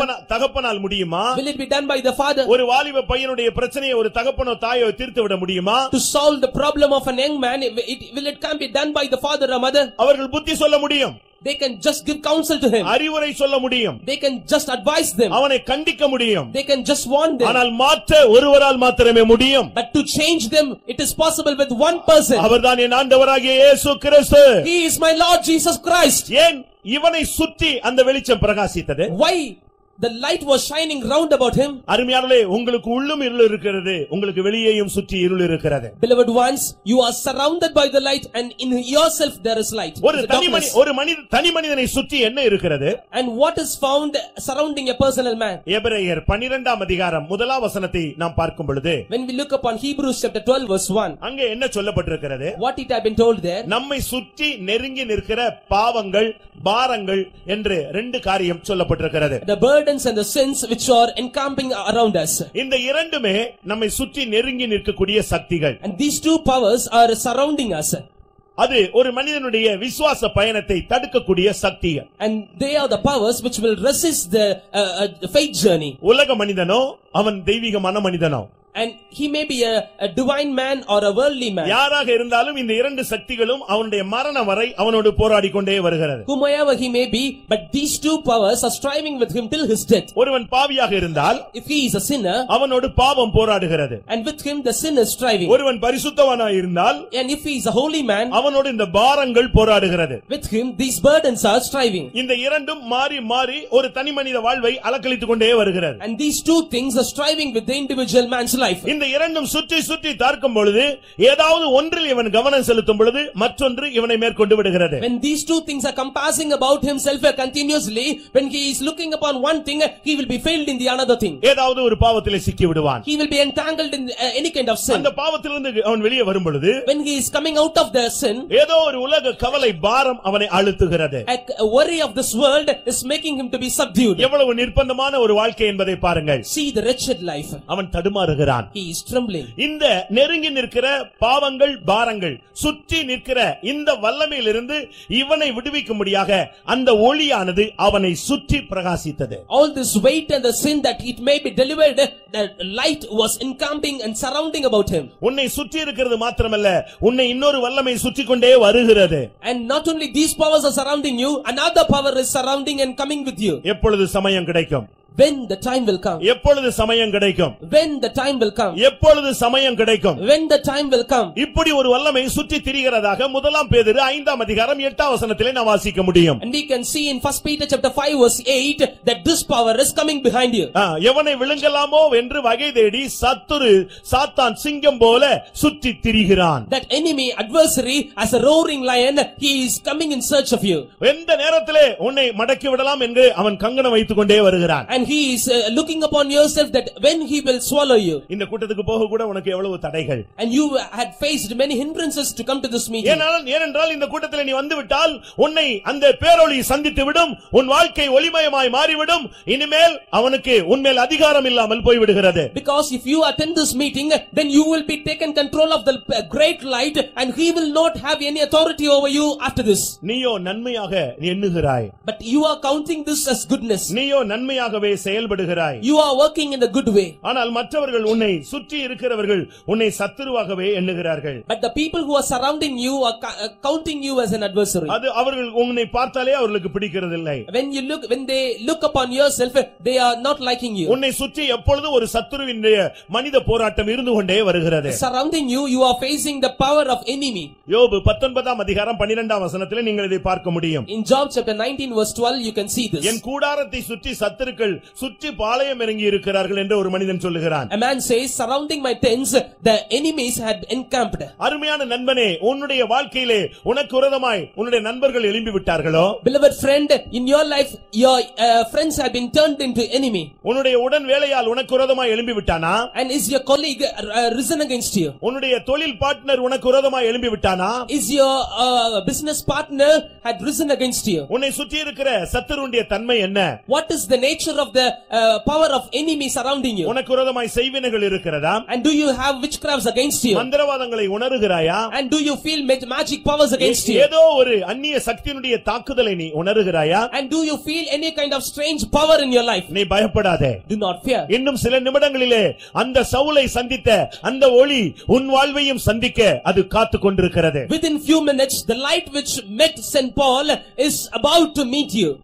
சங்கீதம் 55 நாம் பார்க்கும் பொழுது, when we look upon Psalm 55, 9-10 வசனங்களை நாம் சிந்திக்கும் பொழுது, when we meditate upon verses 9 and 10, கொடுமையையும் சண்டையையும் நகரத்திலே சுற்றி வர கண்டேன் என்று சொல்லி இருக்கிறது. கொடுமை, சண்டை, violence and strife I found in the city. இந்த வல்லமை சுற்றிக் கொண்டே வருகிறது. And these powers are rounding about the city. இன்னைக்கு अनेक வீடுகளிலே இந்த தன்மைகளுடைய தாக்குதலை நாம் பார்க்கலாம். We can see all these powers in many people's houses. அது ஒரு mobile spirit. And that is a mobile spirit. எந்த வீடுகளிலே வாய்ப்பு கிடைக்கிறதோ அந்த வீடுகளுக்குள்ளே அது புகுந்து விடுகிறது. In whichever houses they are getting chances, they are entering in immediately. யாரோ உங்களை கொடுமைப்படுத்துகிறார்கள் என்று எண்ணிவிடக் கூடாது. இதற்கு பின்னாலே ஒரு வல்லமை இருக்கிறது என்பதை புரிந்து கொள்ளுங்கள். You should not think that they are violating you, but you must understand there is a power behind them. இன்றைக்கும் கூட உன்னை சுற்றி இருக்கிற சக்தி என்ன? Even tonight, what is the power which is surrounding you? அந்நிய வல்லமைகள் உன்னை சுற்றி இருக்கிறதா? And do you feel strange powers surrounding you? உன் வாழ்விலே நீ அசைய முடியாத அளவு கட்டப்பட்டிருக்கிறாயா? Are you being bounded that you cannot move in your life? அருமையான நண்பனே, இது ஒரு ஆசீர்வதிக்கப்பட்ட ஒரு மாலை வேளை. Beloved friend, this is a blessed blessed evening. இந்த கூட்டம் எங்களுடைய மார்க்கத்தை பறைசாற்ற நடத்தப்படுகிற கூட்டம் அல்ல. This meeting had not been conducted to propagate our religion. எங்களுடைய சபை பிரிவை மேன்மைப்படுத்த வைக்கப்பட்ட கூட்டங்கள் அல்ல. It is not conducted to explain about the excellency of our church. நாங்கள் பெற்ற அனுபவத்தை உங்களுக்கு முன்பாக வைத்து வாழ்க்கையின் விடுதலையை நோக்கி நீங்கள் பயணப்படும்படியாக அந்த ஒளியின் மூலமாக விடுதலையை பெற்றுக்கொள்ளும்படியாக உங்களை அன்போடு அழைக்கக்கூடிய ஒரு கூட்டம். This is a meeting in which we are telling all the experiences which we have received in our life, and we are advising you to receive all these blessings in your life. இந்த ஒளியானது என்னுடைய தனிப்பட்ட வாழ்விலே பிரகாசியாமல் இருந்திருந்தால், if this light might not have shined in my personal life, நான் இன்றைக்கு ஒரு துன்மார்க்கனாய் இருப்பேனோ தெரியாது. I might have been a wicked person, and I don't know whether I would be in this world or not. என்னுடைய தனிப்பட்ட வாழ்க்கையை சொல்லுவதிலே நான் வெட்கப்படுகிறது இல்லை. I am not feeling shy to tell about my personal life. நானும் கூட இருளிலே சுற்றி கிடந்த ஒரு ஆள்தான். And I was also a person encamped in the midst of darkness. என்னுடைய பிறப்பு வளர்ப்பு எல்லாமே ஒரு இருள் சூழ்ந்த ஒரு இருள்மயமான வாழ்க்கை. My birth and growth was in the midst of darkness. உங்களுக்கு எல்லாருக்கும் தெரியும், பக்கத்திலே குரங்கணி அம்மன் என்கிற ஒரு கோவில். And you might have known about the Kurangani Amman temple which is closer to you. அந்த ஒரு கோவில் ஒரு வருஷத்திலே ஒரு கோயில் கொடையிலே நான் வந்திருந்தேன். And I attended the festival of the temple. நான் அந்த ஃபெஸ்டிவல் அட்டெண்ட் பண்ண வரவில்லை. I did not come there to attend the festival. அந்த கோயிலுக்கு நான் போனதும் இல்லை. And I have not visited the temple also. ஆனால் அந்த கோவிலுக்கு இருந்த ஏரியா பகுதியிலே என்னுடைய சகோதரர் சாராய கடையை ஏலமாக எடுத்திருந்தார். But in the area of the temple, my brother had taken the place to sell the wine. அரக்ஷா. அந்த சாராய கடையிலே நான் சேல்ஸ் பண்ணும்படியாக வந்திருந்தேன். I came there to sell the araksha there. நான் வந்து ஒரு இரவிலே நான் அந்த கடையிலே உட்கார்ந்து டோக்கன் அந்த சிஸ்டத்திலே நான் தான் கேஷ்ல உட்கார்ந்திருந்தேன். And I came there, and one night I was in the cash counter. இன்றைக்கும் கூட நீங்கள் பார்க்க வேண்டுமானால் அந்த மேல மங்களகுறிச்சி என்ற இடத்திலே அந்த கார்னர்ல பஸ் ஸ்டாப்ல ஒரு கடை இருக்கும். Even you can see today that the place which is called as Mela Mangala Kurichi, you can see a shop in the corner. அதே கடையில நான் உட்கார்ந்து ஒரே இரவிலே நான் எத்தனையோ ஆயிரங்களுக்கு நான் சாராயம் வித்தவன். And I was the person who sold araksha to many thousands of persons there. அதாவது ஏதோ ஒரு கிறிஸ்தவர்கள் ஒரு பெந்தேகோஸ்தே போதகரை கொண்டு வந்து பிரசங்கம் பண்ண வைத்திருக்கிறார்கள் என்று நீங்கள் தவறாக விளங்கிக் கொண்டு எதையோ போய்விடக் கூடாது என்பதற்காக சுய தன்மையை சொல்லுகிறேன். I am telling my own experience because you should not misunderstand that these Pentecostal people will bring some other pastors and they will be preaching like this.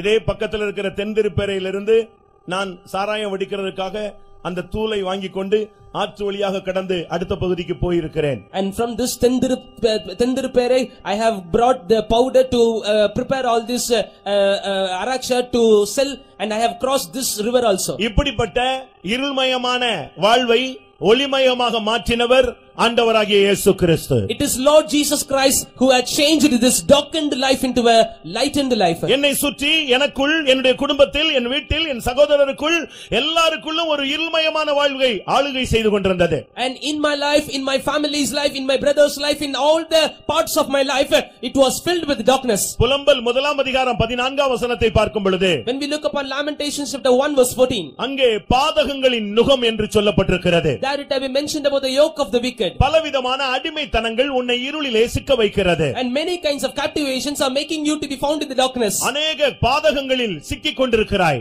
Many of you are found in many kinds of wickedness. அருமையான நண்பனே, உன்னுடைய வாழ்வை மாற்ற ஒருவரால் மாத்திரமே இயலும். Beloved friend, it is possible with one person to change your life. எந்த மனுஷனையும் பிரகாசிப்பிக்கிற அந்த மெய்யான ஒளி அவனை சுற்றி பிரகாசித்ததின் நோக்கம் அவனை சுற்றி இருக்கிற வல்லமைகளை சிதறடிக்கும்படியாக. The plan of God to make this light to shine surrounding about himself is to subdue all the powers which are surrounding him.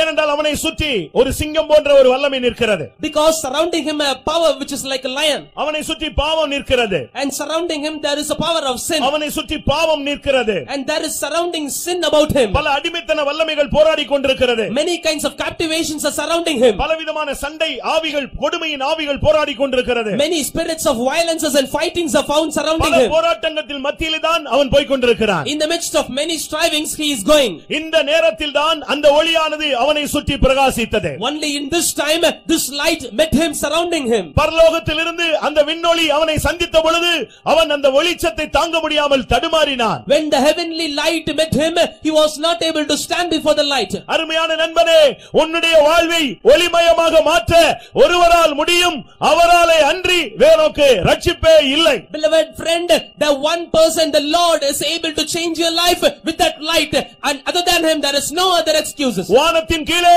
பூமியின் மேலே மனுஷ ஜாதிகளுக்குள்ளே ரட்சிக்கப்படும்படிக்கு இயேசு கிறிஸ்துவின் நாமமே அல்லாமல் வேறு ஒரு நாமமும் கட்டளையிடப்படவில்லை. Under the heaven upon this earth no other name other than the name of Lord Jesus Christ had been commanded to bring the salvation. அவராலே அன்றி உனக்கு ரட்சிப்பே கிடையாது. Other than himself you will not receive salvation. உன்னுடைய சபை உன்னை ரட்சிக்காது. Your church will not save you. உன்னுடைய போதகர்கள் உன்னை ரட்சிக்க மாட்டார்கள். Your preachers will never save you. ஆண்டவராகிய இயேசு கிறிஸ்துவே ரட்சிக்க வல்லமை உள்ளவர். Only the Lord Jesus Christ is able to save you. அந்த ஒளியில் இருந்து ஒரு சத்தம், from that light there is a voice. தடுமாறி கீழே விழுந்த மனிதனை நோக்கி சவுலே சவுலே என்று ஒரு சத்தம் கேட்டது. And the man who had been trembled and fell down, a voice is coming towards him, Saul, Saul. அவனோடு கூட வந்தவர்கள் திகைத்தார்கள். And the people who came with him were trembling. ஏதோ ஒரு சத்தம் கேட்கிறது, என்னவோ நடக்கிறது, இவன் ஏன் இப்படி விழுந்து குருடாய் போய் விட்டான் என்று அவர்கள் பயப்பட ஆரம்பித்தார்கள். They started to fear, and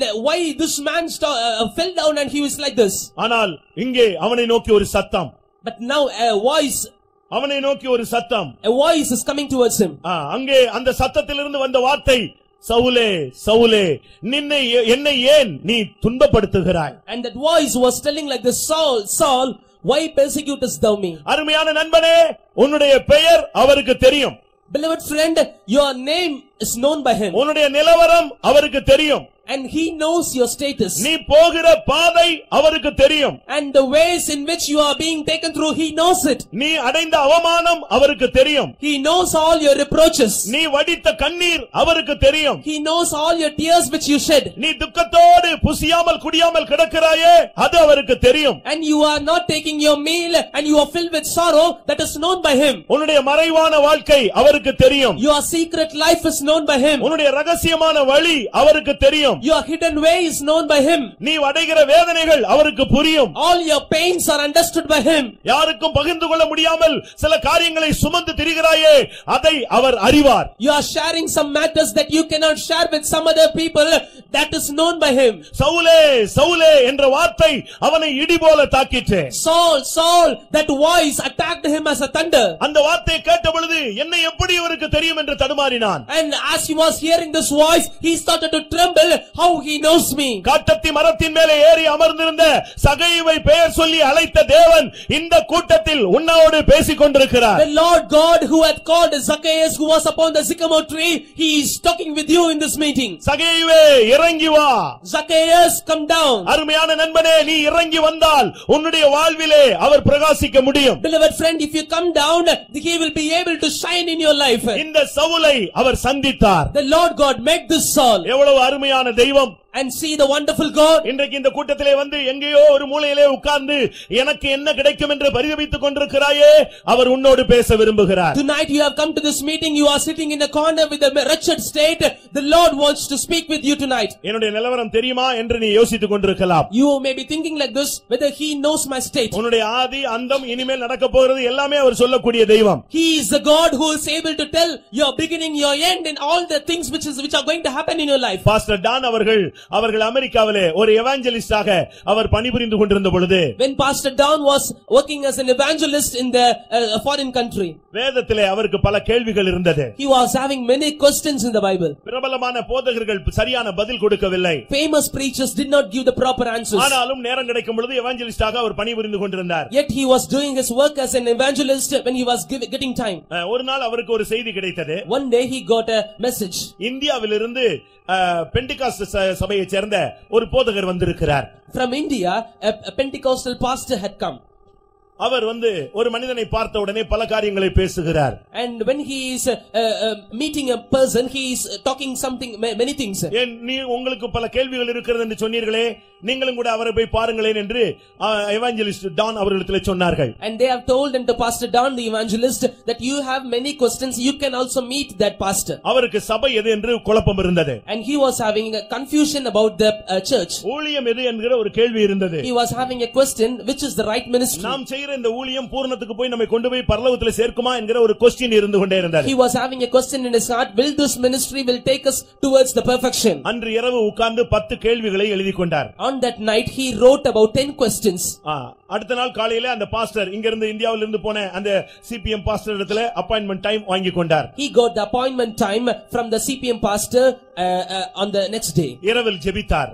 He was praying in the night. கர்த்தாவே, நான் போய் இந்த 10 கேள்விகளை கேட்பேன். Lord, I will go there and ask these 10 questions. இதுக்கு சரியான பதில் அங்கே வந்தால், if the right answer came there, இந்த பதிலை கொடுக்கிறவர்கள் உண்மையான ஊழியர்கள். and the servants of God who are giving the right answer will be the right servants of God. அவங்க இந்தியனோ யூரோப்பியனோ ஆப்பிரிக்கனோ யாரா இருந்தாலும் நான் அவர்களோடு இணைந்து இந்த ஊழியத்தை செய்வேன். Whether they may be Indian or Europeans, but I will join with them and I will do your ministry. இரவெல்லாம் ஜெபித்துவிட்டு காலையிலே ஒரு குறிக்கப்பட்ட நேரத்திலே அந்த போதகரை போய் சந்தித்தார். All the night he prayed, and the next day in the morning in the appointed time he met the pastor. அங்கே போய் சந்தித்த பொழுது, when he met him there, இரண்டு பேரும் தங்களை அறிமுகப்படுத்திக் கொண்டார்கள். and the two persons introduced themselves. இப்பொழுது நம்முடைய பாஸ்டர் அவரிடத்தில் பேசினார். Now our pastor started to talk with him. நாம் இப்பொழுது பேச துவங்குவதற்கு முன்பாக, before we start to speak, நான் உங்களிடத்தில் சில காரியங்களை பேச விரும்புகிறேன். I want to speak some things with you. நீங்கள் ஏதோ ஒரு 10 கேள்வியோடு புறப்பட்டு வந்ததாக நேற்று இரவு தேவன் என்னோடு சொன்னார். Yesterday night Lord spoke with me that you have come here with 10 different types of questions. நீங்கள் ஏதோ பேப்பர்ல எழுதி வந்திருப்பீர்கள். And you may have written it in the paper. அந்த பேப்பர்ல உள்ளதை நான் இப்பொழுது சொல்லுகிறேன். அது சரியான கேள்விகள் தானான்னு பார்க்கலாம். And I am going to tell the answers for the questions, and you may check it whether it is right in your paper. வேகமாக 10 கேள்விகளையும் இந்த போதகரை சொல்ல ஆரம்பித்தார். And this pastor started to tell the 10 questions which were in the paper. அடுத்ததாக இந்த 10 கேள்விகளுக்கும் பதில் கொடுக்க ஆரம்பித்தார். And following it he started to give answers for it. அதுக்கு பின்பு இந்த பாஸ்டர் டான் சொன்னார், இனி நான் பேச விரும்பவில்லை, உங்களோட ஐக்கியமாக நான் விரும்புகிறேன் சொன்னார். After that this pastor Don replied unto him like this, I don't want to speak anything else, I just want to join with you. அருமையானவர்களே, நீங்கள் போதகர்களாக இருக்கலாம். Beloved ones, you may be pastors. நிக்கதோமை போல நீங்கள் யோசித்து இந்த கூட்டத்துக்கு வந்தவர்களாக இருக்கலாம். You may be like Nicodemus and lingering coming to this meeting. கர்த்தர் உங்களோடு இடைபட விரும்புகிறார். Lord wants to speak with you. உங்களுடைய நிலவரம் அவருக்கு தெரியும். The Lord knows your state. இன்றைக்கு தேவன் உன்னை நேசிக்கிறபடியால் தான் உங்களோடு இடைபட்டு கொண்டிருக்கிறார். Even today as the Lord Jesus is loving you, he is moving with you. அந்த சவுலோடு அவர் பேசின உடனே சொன்ன வார்த்தை, நீ என்னை ஏன் துன்பப்படுத்துகிறாய்? And as he was started to speak with Saul, he is telling like this, why persecutest thou me? நான் எங்கே ஆண்டவரே உம்மை துன்பப்படுத்தினேன்? Lord, where did I persecute you? உடனே அவன் சொன்னான், ஆண்டவரே நீர் யார்?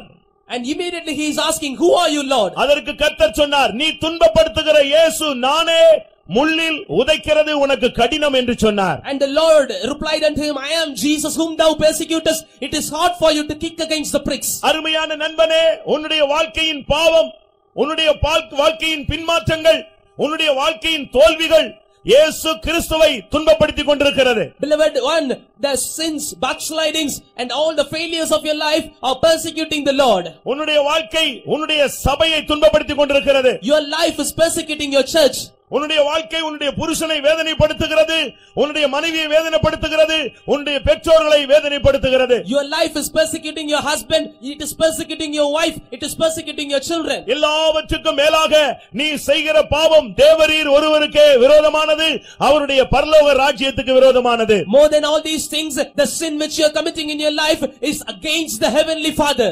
அந்த இளைய குமாரன் என்ன சொன்னான்? What that younger son told? தன்னுடைய சொத்தை அழித்த பின்பு அவன் சொன்ன அறிக்கை, தகப்பனே நான் உமக்கு விரோதமாகவும் பரலோக ராஜ்யத்துக்கு விரோதமாகவும் பாவம் செய்தேன். Father, against you and against heaven I have committed sin. This was his confession after spending all his treasures. தாவீது ஸ்திரியோடு பாவம் செய்து முடித்த பின்பு உணர்த்தப்பட்ட பின்பு சொன்ன வார்த்தை, நான் தேவரீருக்கு விரோதமாக ஒருவருக்கு விரோதமாகவே நான் பாவம் செய்தேன் என்று சொன்னான். David, after committing sin with a woman, he is confessing like this, Lord, against you only I have committed sin. அருமையானவர்களே, சுமார் 2000 ஆண்டுகளுக்கு முன்பாக ஆண்டவராகிய இயேசு கிறிஸ்து சிலுவையிலே மரித்து விட்டார். ஆனாலும் இன்றைக்கு உன்னுடைய பின்மாற்றம் மறுபடி அவரை சிலுவையிலே அறைகிறதாக அமைகிறது. Beloved ones, before 2000 years the Lord Jesus Christ had been crucified upon the cross, but till now you are sin or crucifying him. எபிரேயர் 6 அதிகாரம் 6 வசனத்தை பார்க்கும் பொழுது, when we look upon Hebrews chapter 6 verse 6, மறுதலித்து போனவர்கள் தேவகுமாரனை மறுபடியும் தாங்களே சிலுவையில் அறைகிறார்கள் என்று சொல்லப்பட்டிருக்கிறது. those who have denied Jesus, they are crucifying the Lord Jesus again upon the cross. உன்னுடைய படிப்பு, உன்னுடைய பெருமை, உன்னுடைய தோல்விகள், உன்னுடைய சபை பிடிப்புகள் தேவனுக்கு விரோதமாய் இருந்தால் நீ இயேசுவை சிலுவையிலே அறைகிறாய். your education, your failure, your pride, your tradition of your church, if it is against you, then you are crucifying the Lord. அவனுடைய சபை பக்தி வைராக்கியம் இயேசுவை சிலுவையிலே அறைந்ததாக அவர் சொல்லுகிறார். the zeal concerning his church, it is crucifying the Lord upon the cross. உன்னுடைய சபை வைராக்கியம் இயேசுவை துன்பப்படுத்த கூடாது. your zeal concerning your church must not persecute the Lord. தேவனுடைய ஜனத்தை விரோதித்தால் அது இயேசுவை துன்பப்படுத்துகிறது போல அமையும். and if you are against or if you are persecuting the people of God, it will be persecuting the Lord. அருமையான சகோதரனே, சகோதரியே, உன்னுடைய வாழ்க்கை இயேசுவை துன்பப்படுத்துகிறதா? beloved brother, beloved sister, is your life persecuting Jesus? உன்னுடைய பேச்சு, your speaking, உன்னுடைய நடவடிக்கைகள், and all your activities, உன்னுடைய அவிசுவாசங்கள், all your unbelief, இவைகள் எல்லாம் முள்ளில் உதைக்கிறதுக்கு சமானம். all these things are like the experience of kicking against the pricks. உன்னுடைய நீ முள்ளில் உதைத்தால் உனக்கு தான் கஷ்டம். if you kick against the pricks, it will be a இயேசு 2 இடத்திலே அதை சொன்னார், என்னை ஏன் துன்பப்படுத்துகிறாய்? in 2 different places the Lord told unto him, why thou persecutest நீ me? துன்பப்படுத்துகிற இயேசு நானே என்று சொன்னார். he told, I am Jesus whom thou persecutest. அவன் கேட்டான், ஆண்டவரே நீர் யார்? he asked, who art thou, Lord? அருமையான நண்பனே, அவர்தான் இயேசு, அவர்தான் ஆண்டவர், அவர்தான் உன்னுடைய இரட்சகர், அவர்தான் உன்னுடைய மீட்பர், அவர்தான் உன்னுடைய வாழ்வின் ஒளி. beloved friend, he is the Lord, he is Jesus, he is Savior, he is Redeemer, and he is your light. இன்றைக்கு மனிதன் எங்கே போய் கொண்டிருக்கிறான்? and today where the man's life is going, தேவனை விட்டு விலகி போனது மாத்திரமல்ல, தேவனை சிலுவையிலே அறைகிறவனாக போய் கொண்டிருக்கிறான். not only he is departed from the Lord, but he is crucifying the Lord. மனித வாழ்வின் துவக்கம் எப்படி இருந்தது? and how was the beginning of the life of a man? அவனை நல்லவனாகவே சிருஷ்டித்தார். he created him in a good way. தேவனுடைய சாயலின்படி ரூபத்தின்படி உருவாக்கினார். he created him in the formation and image of the Father. தேவனோடு நடந்தான். he walked with the Lord. தேவனோடு பேசினான். he talked with God. மகிமை அவனுக்கு உடையாக கொடுக்கப்பட்டிருந்தது. glory was given as a raiment to him. தேவனை கண்ணார கண்டான். he looked God with his eyes. அநேக உபாய தந்திரங்களை தெரிந்து கொண்டபோது, when he was searching after many cunning ways, மனிதகுலம் தேவ சாயலை இழந்து போனது. and the religion of man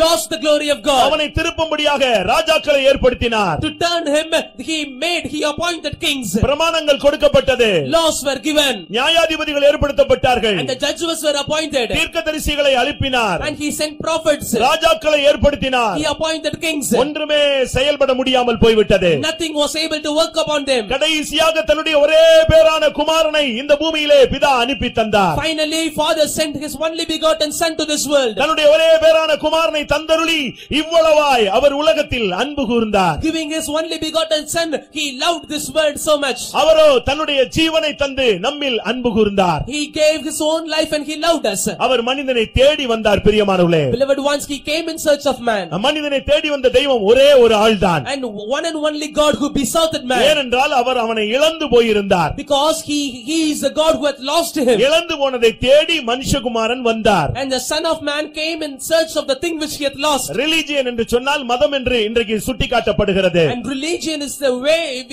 it is depointed as. அது ஆங்கிலத்தில் ரிலிஜியன் என்று சொல்லப்படுகிறது. in English it has been mentioned as religion. அது லத்தீன் மொழிபெயர்ப்பிலே ரிலிஜியோ என்று அது அழைக்கப்படுகிறது. in the translation of Latin it has been mentioned as religio. ரிலிஜியோ என்று சொன்னால் மீண்டும் சேர்தல் என்று அர்த்தம். religio means joining again. அப்படினா என்ன அர்த்தம்? and what does it mean? தேவனோடு இருந்த மனிதன் தேவனை விட்டு போய்விட்டான். அவனை மறுபடி வந்து தன்னோடு சேர்க்கும்படியாக இயேசு இந்த பூமியிலே கடந்து வந்தார். man who was with God, he was deported away from God to take this man again to God. The Lord Jesus came to this world. இறையியல் இலக்கணம் என்ற புத்தகத்திலே நீங்கள் இதை பார்க்க முடியும். in the book of the religion you can see this. இறையியல் இலக்கணம், religious grammar. A religious grammar. In this book you can see இந்த this. புக்ல நீங்க படிச்சு பாருங்க. religio என்றால் மீண்டும் சேர்த்தல். தன்னை விட்டு போன மனுக்குலத்தை மறுபடியும் மீண்டும் சேர்க்கும்படியாக இயேசு கிறிஸ்து இந்த உலகத்திலே கடந்து வந்தார். In this book we can see like this religio means joining the man again to God. அவனோ பாடு சுமந்து காணப்பட்டான். He was bearing the difficulties in his life. அவன் துக்கம் சுமந்தவனாய் காணப்பட்டான். He was bearing worries in his life. அவன் வேதனை உள்ளவனாய் காணப்பட்டான். He was filled with pain. அவன் மீறுதல் உள்ளவனாய் காணப்பட்டான். He was filled with the trespasses. அக்கிரமம் உள்ளவனாய் காணப்பட்டான். He was filled with iniquities. சமாதானம் இழந்து போய் காணப்பட்டான். He was found in a place without peace. சௌக்கியம் இல்லாமல் வியாதிப்பட்டவனாய் கிடந்தான். He was not having sickness, healing in his life. அதனால் இயேசு என்ன செய்தார்? And that is why what did Jesus do? அவருடைய பாடுகளை துக்கங்களை ஏற்று சுமந்து கொண்டார். He bore all his difficulties and sorrows upon himself. அவனுடைய மீறுதல், அவனுடைய வேதனைக்காக, அவனுடைய மீறுதலுக்காக, அவனுடைய அக்கிரமங்களுக்காக அடிக்கப்பட்டார், நொறுக்கப்பட்டார், காயப்பட்டார். For his pains, for his trespasses and for his iniquities he was broken down and he was slain down. அவனுக்கு சமாதானத்தை உண்டு பண்ணும் ஆக்கினையை தன்மேல் ஏற்றுக்கொண்டார். He bore the condemnation to bring the peace upon himself. அவனை சுகமாக்கும்படியாக தழும்புகளை ஏற்றுக்கொண்டார். And he bore the wounds in his body that he may heal him. இவன் கேட்கிறான், ஆண்டவரே நீர் யார்? And he is asking, who art thou, Lord? நீ துன்பப்படுத்துகிற இயேசு நானே. I am the Jesus whom thou persecutest. இயேசு என்ற சொல்லுக்கு எவ்வளவு வல்லமை உண்டு தெரியுமா? Do you know how much power is inside the name Jesus? எல்லா நாமங்களுக்கும் மேலான நாமம் இயேசுவின் நாமம். And the name of Jesus is the name which is above all the names. அருமையான நண்பனே, இந்த நாமம் தான் பேரொளியாக அவனுடைய வாழ்வை சந்தித்தது. Beloved friend, this name as a great light it met him in his life. ஏனென்றால் முழு உலகத்தையும் பிரகாசிப்பிக்கிற ஒரு மெய்யான தெய்வம். Because he is the true God who will shine this whole world. ஒருவரும் சேரக்கூடாத ஒளியில் வாசம் பண்ணுகிற தேவகுமாரன். And he is the son of God. To him no man can come closer. அவரே இன்னும் உன்னுடைய வாழ்வின் ஒளியாக இருக்கிறார். He is the light of your life. நீ ஏன் இன்னும் இருளில் கிடக்க வேண்டும்? Why you are inside darkness till now? ஏன் இன்னும் பல வல்லமைகளால் நீ சுற்றி நீ கட்டப்பட்டிருக்க வேண்டும்? Why you must be binded by many other powers in your life? உன்னுடைய வாழ்வை மாற்றும்படியாகவே இந்த ஒளி 2000 ஆண்டுகளுக்கு முன்பாக இறங்கி வந்து விட்டது. To change your life, this power had descended into this world before 2000 years. இந்த சத்தத்தை கேட்கிற அருமையான தேவனுடைய பிள்ளையே, Beloved child of God who are hearkening unto this voice, அருமையான நண்பனே, and beloved friend, அருமையான சகோதரனே சகோதரியே, beloved brother and sister, உன்னுடைய வாழ்க்கை இயேசுவை துன்பப்படுத்துகிறதாக இருக்கிறதா? and is your life persecuting Jesus? உன்னுடைய வாழ்வு உண்மையான சபைக்கு விரோதமாக இருக்கிறதா? Is your life is against the true church? உன்னுடைய வாழ்வை சுற்றி இருள் காணப்படுகிறதா? And is there darkness surrounding your life? வாழ்க்கையிலே நிம்மதி இல்லாமல் பரிதபித்துக் கொண்டிருக்கிறாயோ? Are you wretched, miserable without having light in your life? உனக்கு ஒரு பேரொளியை நாங்கள் அறிமுகப்படுத்துகிறோம். We are introducing a great light to you. அதுதான் இயேசு என்ற நாமம். That is the name Jesus. இயேசு என்று சொன்னால் சத்துரு சிதறடிக்கப்படக்கூடிய வல்லமை உள்ள நாமம். When the name of Jesus is spelled, the powers of Satan will be dispelled. இந்த நாமத்தை நீங்கள் இப்பொழுது உபயோகப்படுத்தி இந்த கூட்டத்தை முடித்து நீங்கள் திரும்பி செல்லலாம். And you can spell this name and you can use this name and you can leave this meeting. அன்றைக்கு அந்த பேரொளி அவனை சந்தித்து வாழ்க்கையை மாற்றினது. இன்றைக்கு அதே பேரொளி மறுபடியும் ஒரு விசை நம்முடைய மத்தியிலே பிரகாசிக்கும்படியாக இறங்கி வந்திருக்கிறது. That day the great light met Paul on that day. The same light had come down, descended in our midst to meet us. அந்த பேரொளியினுடைய வல்லமை என்ன தெரியுமா? Do you know the power of the great light? அவர் தொட்டால் சுகம் கிடைக்கும். And if he touches, you will be healed. அவர் உன்னுடைய சத்தத்தை கேட்டு உனக்கு பரிகாரம் கொடுக்கக்கூடிய தேவன். He is able to hear your voice and he is able to solve your problem. நீ பார்வை அடைவாயாக என்று சொன்னால் குருடன் பார்வை அடைவான். Let you receive the healing, then the blind man will be healed. ஊமையும் செவிடுமான ஆவியே விலகு என்று உன்னை பார்த்து சொன்னால் உன்னுடைய ஊமைத்தன்மையும் உன்னுடைய செவிட்டுத்தன்மையும் உன்னை விட்டு போய்விடும். If he rebukes against the spirit of deafness and dumbness from you, then it will be healed. அவர் வந்து நின்றால் ஆவிகள் ஓடி போய்விடும். And if he come and stand before you, all the spirits will be dispelled. அந்த வெளிச்சத்துக்கு முன்பாக எவனுமே நிற்க முடியாது. Before that light no man can stand. எந்த வல்லமையும் நிற்க முடியாது. No power can stand. எந்த சவுல் எவ்வளவு படித்தவனும் நிற்க முடியாது. No Saul, no educated person can stand before it. அந்த வெளிச்சம் இன்றைக்கு இந்த மாலை வேளையிலே நம்மை சந்திக்க வந்திருக்கிறது. That light in this evening, it had come down to meet us. ஒரு மின்னல் ஒருவனை சந்தித்தால் என்ன நடக்கும் தெரியுமா? If a lightning is meeting a person, what will happen? சரியாய் தாக்கினால் கருகி போய் விடுவான். And if it is attacking him in the right way, he will be burnt. ஓரளவு தாக்கினால் கண்கள் பறிபோய் விடும். And if it is attacking him in one other way, he will be losing his sight. அவனுடைய பார்வை பறிபோய் விடும். And he will be losing his sight. ஆனால் ஆண்டவராகிய வல்லமை என்ன தெரியும்? ஆண்டவருடைய சர்வ வல்லமை என்ன தெரியுமா? But do you know the mighty power of God?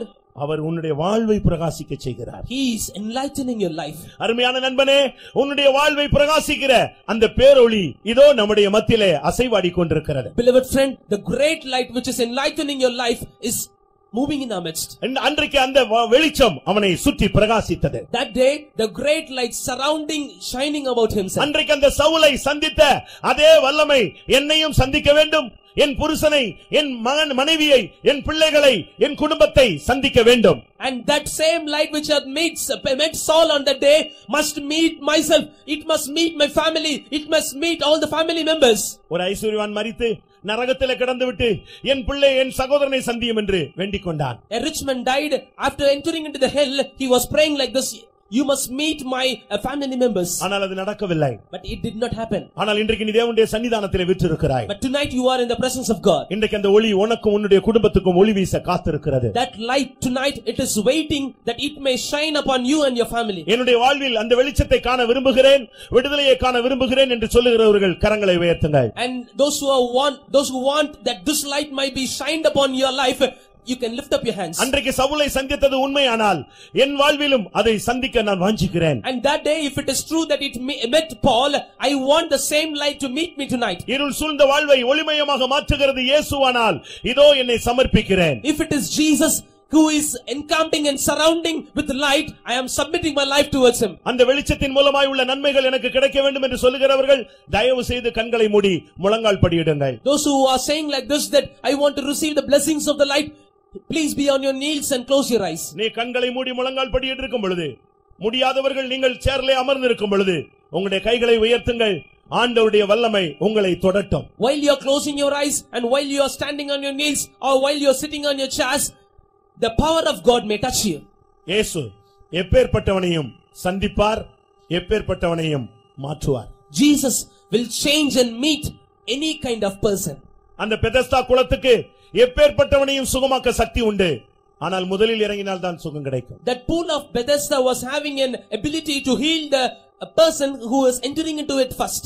ஆனால் அந்த மண்டபத்திலே ஒருவனை தேடி வந்து 38 வருடம் பாதிக்கப்பட்ட மனிதனை இயேசு சுகமாக்கி விட்டு போனார். But the Lord God came there and healed a person who was sick about 38 years. அன்றைக்கு வாழ்க்கையின் வழியிலே சவுலை சந்தித்தவர் இன்றைக்கு உன் வாழ்க்கை பயணத்திலே உன்னை அவர் சந்திக்க சித்தம் கொண்டிருக்கிறார். The Lord God who met Saul on his life journey, he is having a plan to meet you also. ஆண்டவரே, நீர் இயேசு என்று நான் விசுவாசிக்கிறேன். Lord, I believe you as Jesus. எத்தனை பேர் விசுவாசிக்கிறீர்கள்? How many of you believe? அவரை சந்தித்த அதே வெளிச்சத்தை நான் இன்றைக்கு இந்த மாலை வேளையிலே உணர்கிறேன். I am feeling the same light which he met on the day.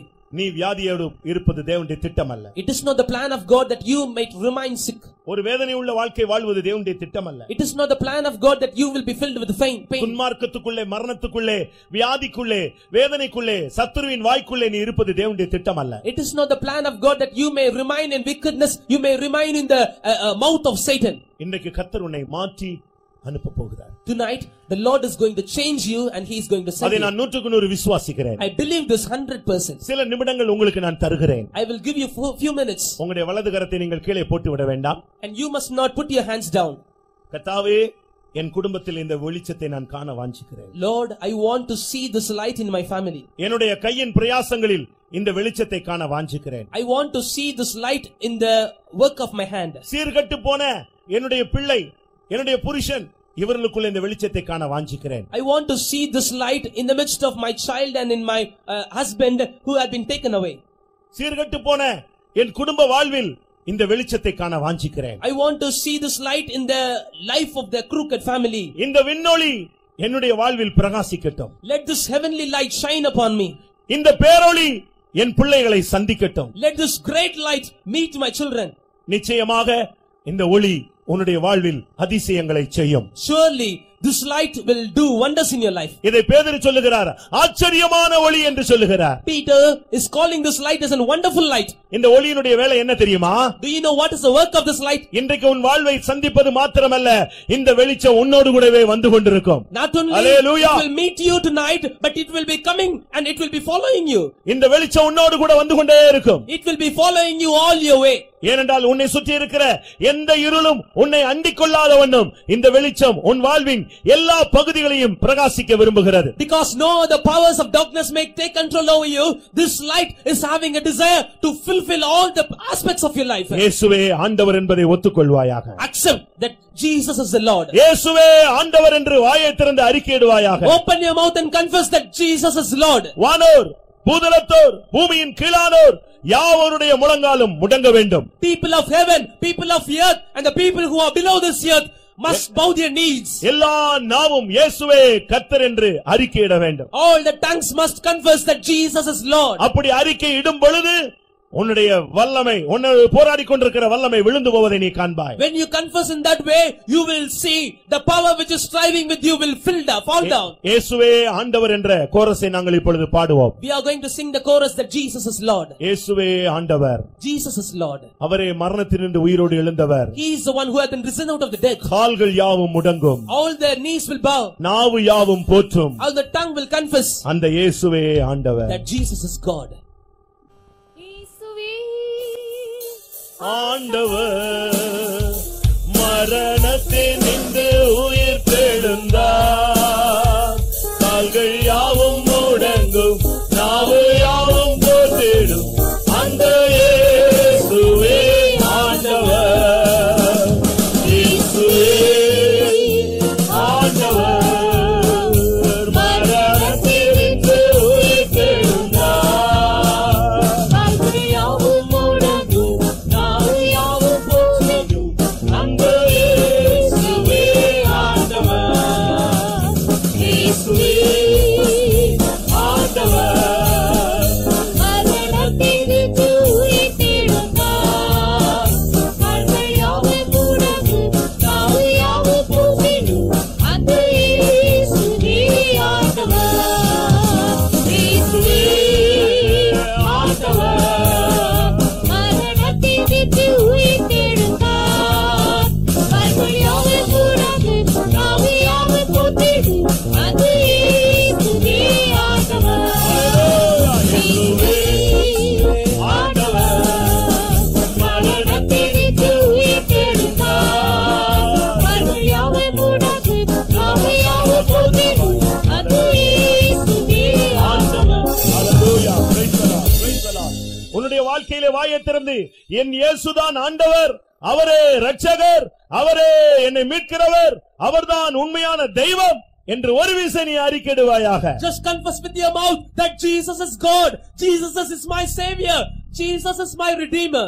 அவருடைய நாமத்தில் வல்லமை உண்டு. In His name there is power. அவருடைய நாமத்திலே நீ இப்பொழுது எதை கேட்டாலும் அது உனக்கு அருளப்படும். Whatever you ask in His name, it will be given unto you. அவருடைய நாமம் இப்பொழுது சர்வாங்க சுகத்தை உனக்கு தரும். His name will bring you a sound health to you. அவருடைய நாமம் இப்பொழுது அற்புதங்களை நடப்பிக்கும். His name will do wonders in our midst. அந்த நாமத்தை நீ சொல்லும் பொழுதே பிசாசு செய்வனை கட்டுகள் அறுந்து ஓடும். As you confess His name, all the witchcrafts will be broken down. இயேசுவே ஆண்டவர் மரணத்தினின்று உயிர் தெழுந்தார். கால்கள் யாவும் முடங்கும், நாவு யாவும் போற்றிடும். அந்த இயேசுவே ஆண்டவர். இயேசுவே ஆண்டவர் மரணத்தினின்று உயிர் தெழுந்தார். கால்கள் யாவும் முடங்கும், நாவு யாவும் போற்றிடும். அந்த இயேசுவே ஆண்டவர். இயேசுவே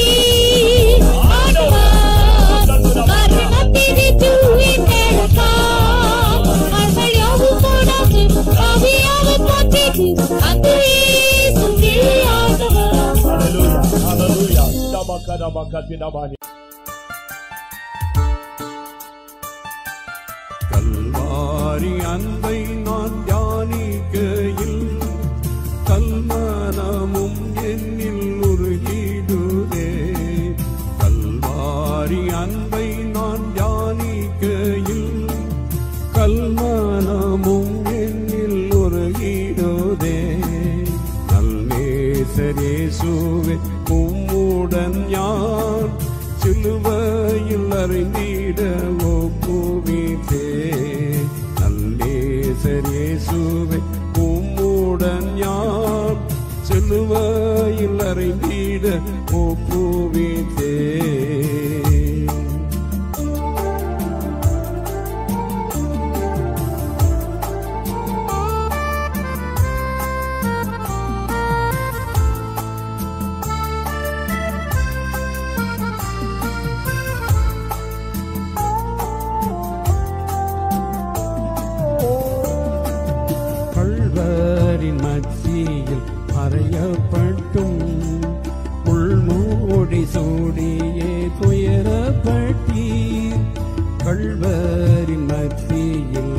அறியப்பட்டும் முள்மூடி சூடியே துயரப்பட்டீர்.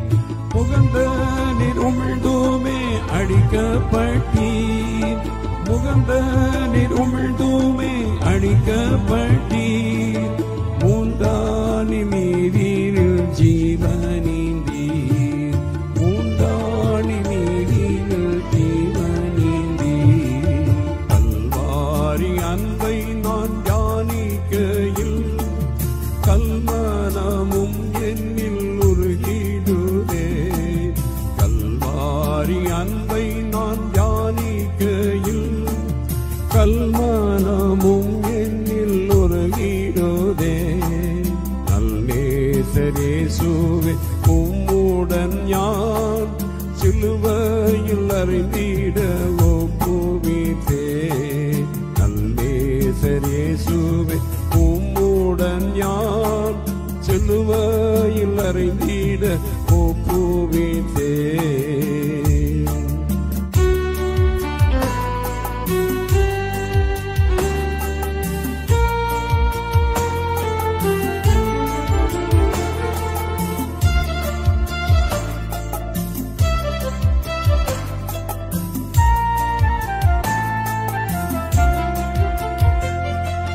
பதினாயிரம் பேரில் சிறந்த நேசன் பாதகனை போல ஆக்கப்பட்டீர்.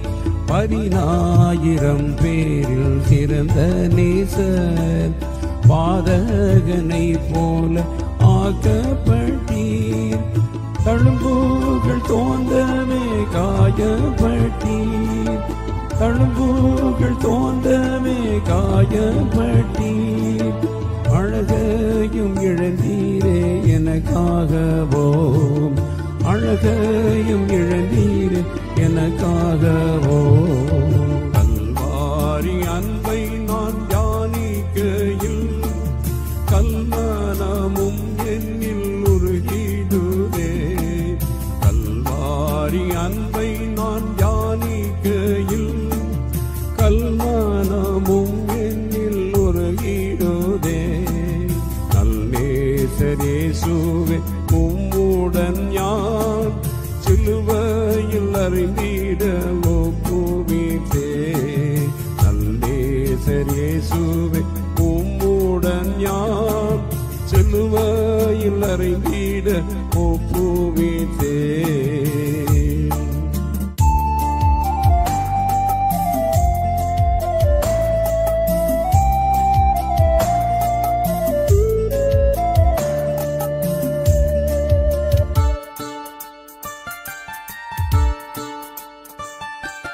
விலையேற பெற்ற உம் திருரசத்தை மேலாவி நின்று நீர் கடிசீரல்லோ. விலையேற பெற்ற உம் திருரசத்தை மேலாவி நின்று நீர் கடிசீரல்லோ. விலையேற பெற்ற நல் சபையாகவே. விலையேற பெற்ற நல் சபையாகவே. தலையானின் ஜீவனை ஈந்ததாலோ. தலையானின் ஜீவனை ஈந்ததாலோ. கல்வாரி அன்பை நான் தியானிக்கையில் கல்மனமும் என்னில் உருகிடுதே. கல்வாரி அன்பை நான் தியானிக்கையில் கல்மனமும் என்னில் உருகிடுதே. நல்லேசரேசுவே உம்முடன் யான் சிலுவையில் அறிந்திட ஒப்புவித்தே. நல்லேசரேசுவே உம்முடன் யான் சிலுவையில் அறிந்திட ஒப்புவித்தே.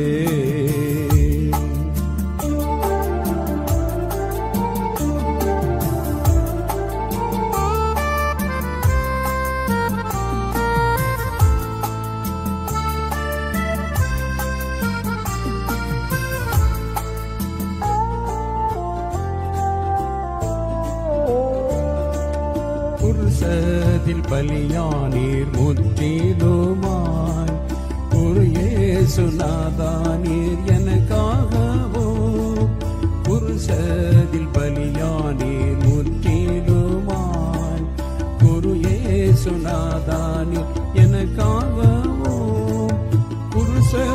குருசாதில் மரித்து நான் பிழைத்திடுவேன். குருசாதில் மரித்து நான் பிழைத்திடுவேன். குருவேகும் சாயலை அடைந்திடுவேன். குருவேகும் சாயலை அடைந்திடுவேன். கல்வாரி அன்பை நான் தியானிக்கையில் கல்மனமும் என்னில் உருகிடுவே. கல்வாரி அன்பை நான் தியானிக்கையில் கல்மனமும் என்னில் உருகிடுவே. நல்லேசரேசுவே உம்முடன் யான் சிலுவையில் அறிந்திட ஒப்புவித்தே. நல்லேசரேசுவே உம்முடன் யான் சிலுவையில் அறிந்திட ஒப்புவித்தே.